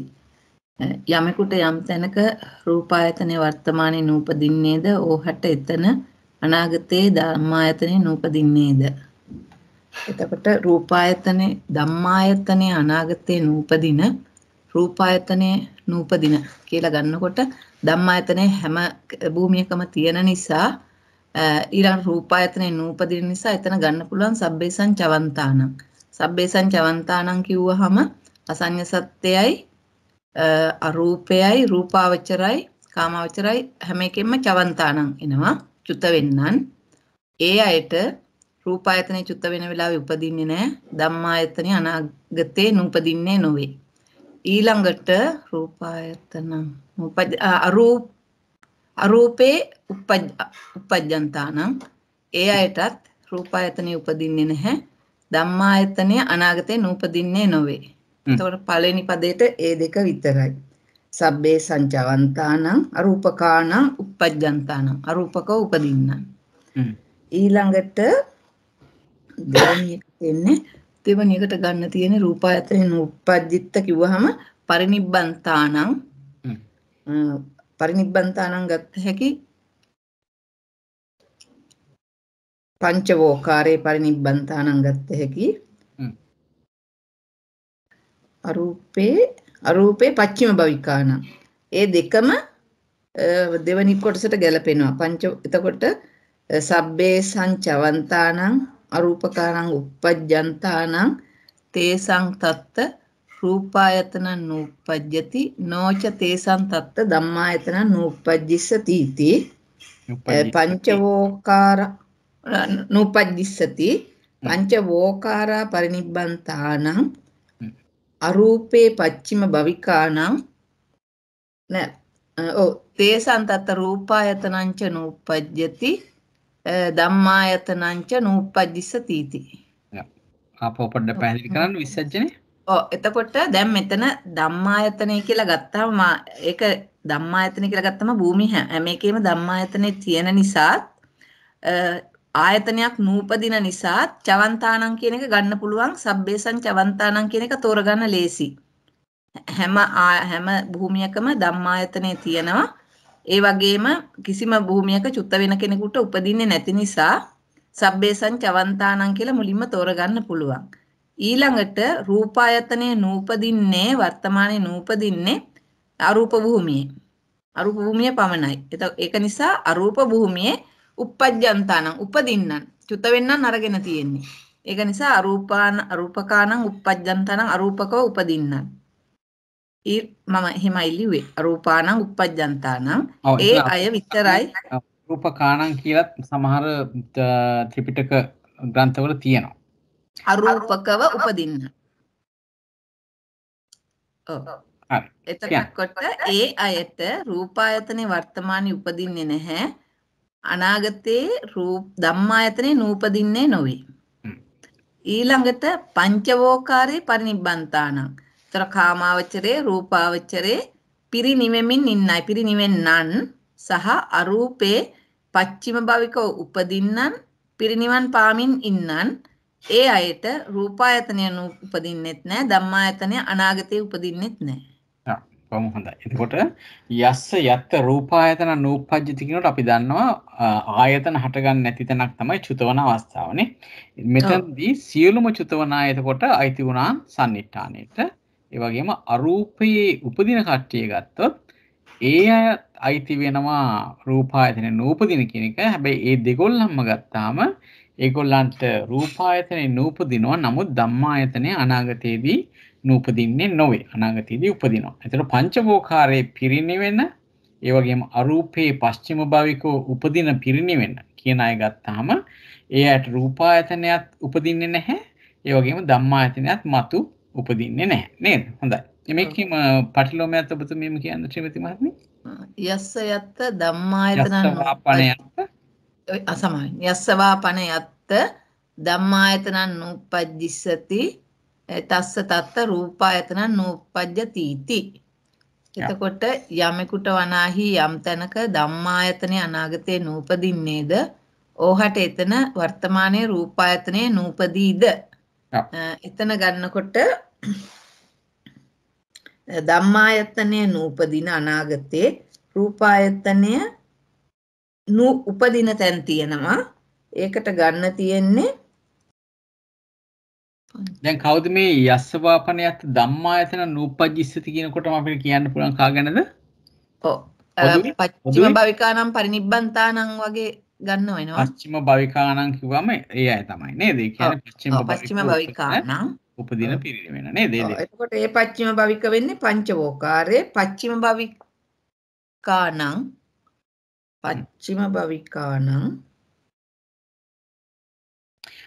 පංචවෝකාරයේ පස්චිම භවික උපදින කට්ටිය උපදින්න රූපායතනේ නූපදින්නේ නොවේනේ. ඒක නිසා පංචවෝකාරයේ පච්චිම භවිකානම් uppajjantānaං. ඊට පස්සේ අසංඥ තියන්න බෑ. ඔව් ඒක විතරයි. පංචවෝකාරයේ පච්චිම භවිකානම් uppajjantānaං කියන එක මේ සංසයට ගැලපෙන්නේ නැහැ. රූපායතනේ නූපදින්නේ නොවේ. ඊළඟට පංචවෝකාරයේ පිරිනිවෙන්නන් ඒ අයට රූපායතනෙ උපදින්නේ නැහැ. ඒක ගැලපෙනවා. ඊළඟට ධම්මායතනං නූපජ්ජිස්සති. ඊට පස්සේ අරූපේ පච්චිම භවිකානම් අරූපේ පච්චිම භවිකානම් හරි. ඔව් පච්චිම භවිකානම් පංචවෝකාරං uppajjantānaං. පස්චිම භවිකව පංචවෝකාරේ කාමාවචරේ රූපාවචරේ සුද්ධාවාස ඔක්කොගෙම පංචවෝකාරේ උපදින්නන්ට තේසං තත්ත එතන ධම්මායතනය අනාගතේ උපදින්නේ නැහැ. නමුත් රූපායතනය නූපදින්නේ නොවේ. වර්තමානයේ රූපායතනය උපදිනවා. උපදිමින් ඉන්න නිසා රූපායතන තියෙන භූමි නිසා ඊළඟට පංචවෝකාරේ පරිනිබ්බන්තානම් පංචවෝකාරේ පිරිනිවෙමින් ඉන්න අයටත් අරූපේ පච්චිම භවිකව උපදින පිරිනිවන් පාන්නන් දෙකොටසටමත් ධම්මායතනය අනාගතයේ උපදින්නෙත් නැහැ. රූපායතනය දැන් උපදින්නෙත් නැහැ. බොහොම හොඳයි. ඒකත් පැහැදිලි නේද? අපි හොඳයි මම හිතන්නේ ඊළඟට තියෙන අපිට අවසාන යමකේ මේ පච්චනීක පුද්ගලෝකාසී මනායතන මූල ධම්මායතන මූලී. අපිට හේමන්ත මහත්මිය සම්බන්ධ වුණාද? මහත්තයා එයාට වරින් වර සිග්නල් යනවා එනවා. අන්න දැන් ජොයින් වුණා. හේමන්ත මහත්මිය ඔබතුමියට යොමු වෙන්නේ. මට මේ හිටිගම ස්ක්‍රීන් එක පේන්නේ නැතුව ගියා. මම උත්සාහ කරා ගන්න ආපහු ආවේ නැහැ. දැන් පේන්නෙත් නැද්ද? නෑ දැන් ආයි පේන්නේ නැතුව ගියා. මම එහෙමනම් හරි. එහෙමනම් අපි වෙන කාට හරි යමු වෙන්නද? ඔබතුමී කියනවාද වෙන කාට හරි යමු වෙන්නද? වෙන කාට හරි යමු වෙන්න. හොඳයි. හොඳයි. අපි ආපහු පාරක් යනවා ලක්ෂ්මී මහත්මියට. හොඳයි ජයන්ත. මේ එහෙනම් යත්ත මනායතනං නූපජ්ජති තස්ස තත්ත ධම්මායතන නූපජ්ජසිතීති. යමෙකුට යම් තැනක මනායතනය වර්තමානයේ නූපදීද ඔහුට එතන අනාගතයේ මනායතනයේ නූපදීද කියලා. ධම්මායතනයේ සමාන ධම්මායතන. එතකොට වර්තමානයේ මනායතනය නූපදින තැන් බලන්න ඕනේ. කාමාවචරයේ චුත වෙන අයට පිරිනිවන් පාන අයට උපදින්නේ නැහැ මනායතනය. හැම තැනකම පිරිනිවන් පාන අයටයි චුත වෙන අයටයි තමයි මනායතනය නූපදින්නේ වර්තමානයේ. හැම භූමියේම. අසංඥ සත්‍ය හැර. අසංඥ සත්‍ය තත්ත්වය මොකද්ද? ඒක හැර කියලා. අසංඥ සත්‍ය තත්ත්වය මොකද්ද? ඒකේ තත්ත්වය මේ අසංඥ සත්‍යයේ උපදින චුතවන අය ගැන කියනවා. වෙන අයට උපදින්නේ නැහැ. මනායතනෙ උපදින්නේ නැහැ. ඒකට ඒ අයත් සම්නිඨානයට ගැලපෙනවා නේද? ඔව් ගැලපෙනවා. ඒකට දැන් ඔබතුමී කියන්නේ මනායතන උපදින්නේ නැහැයි කියනකොට ඒ කියන්නේ සෑම භූමියකින්ම චුතවන අයට මනායතනෙ උපදින්නේ නැහැ නේද? පිරිනිවන් පාන අයට පංචවෝකාරේ චතුවෝකාරේ පිරිනිවෙන අයට මනායතන උපදින්නේ නැහැ. ඒ වගේම අසංඥ සත්‍යයේ උපදින චුතවන අයටත් මනායතන උපදින්නේ නැහැ නේද? ඔව්. ඔය අයගෙන් අනාගතයේදී ධම්මායතන නූපදිනවා නම් කාටද නූපදින්නේ? අනාගතයේ ධම්මායතේ නූපදිනවා නම් එයින් පිරිනිවන කට්ටියට උපදින්නේ නැහැ. නූපදිනවා. අන්න හරි. වර්තමානයේ පිරිනිවෙන අයට අනාගතයේදී ධම්මායතනේ නූපදිනවා. අපි ඒත් කතා කරපු අනිත් අය ගත්තාම ඒ අයට දැන් චුත වෙන අයට අසංඥ සත්‍ය කට්ටියටත් සෑම චුත වෙන කෙනෙකුටත් අසංඥ සත්‍යයේ උපදින කෙනාටත් මොකද වෙන්නේ? උපදිනවා ධම්මායතන. ධම්මායතන අනාගතයේදී උපදිනවා නේද? අපි බලමුද කොහොමද මේක තියෙන්නේ කියලා. සබ්බේසං චවන්තානං අචිත්තකානං උප්පජ්ජන්තානං තේසං තත්ත මනායතන නූපජ්ජති. අචිත්තකානං කිව්වේ අර මේ අසංඥ සත්‍යය. අසංඥ සත්‍යයේ උපදින කෙනාට නේද? අචිත්තකානං. නොච තේසං තත්ත ධම්මායතන නූපජ්ජිස්සති. පරිනිබ්බන්ත ඔව් සිංහලෙන් කියන්නකෝ වන්නේගේ තේරුම? සියලුම චුත වෙන කට්ටියටත් අසංඥ සත්‍යයේ උපදින කට්ටියටත් වර්තමානයේ මනායතනේ නූපදිනවා. නමුත් අනාගතයේ ධම්මායතනේ නූපදින්නේ නොවේ. උපදිනවා ඒගොල්ලන්. බොහොම හොඳයි. පරිනිබ්බන්තාන තේසං තත්ත මනායතනංච නූපජ්ජති ධම්මායතනංච නූපජිස්සති. සියලුම පිරිනිවන් පාන කට්ටියට වර්තමානයේ මනායතනේ උපදින්නෙත් නැහැ. අනාගතයේ ධම්මායතනේ උපදින්නෙත් නැහැ. බොහොම හොඳයි. ඒක පැහැදිලි නේද? මේකේ පටිලෝමයක් ඔබතුමී කියන්නේ? පටිලෝමය වෙන්නේ යස්සවා පන යත්ත ධම්මායතනං නූපජ්ජිස්සති තස්ස තත්ත මනායතන නූපජ්ජති इति. අපිට යමෙකුට යම් තැනක ධම්මායතනේ අනාගතේ නූපදීද ඔහුට එතන වර්තමානයේ මනායතනේ නූපදිනවා කියලා. එතකොට යමෙකුට යම් තැනක අනාගතයේ ධම්මායතේ නූපදිනවා නම් ධම්මායතනය හැම භූමියකම උපදින නිසා අනාගතේ නූපදිනවා නම් පිරිනුවන් පාන අයට තමයි පස්චිම භවිකයන්ට නේද? වර්තමානයේ සමා වෙනවා පස්චිම භවිකයන්ට. පස්චිම භවිකයන්ට නෑනේ අනාගතේ නූපදින තැන අහන්නේ නේද? ඔව් ධම්මායතනේ අනාගතේ නූපදින්නෙම පස්චිම භවිකයන්ට. නේද?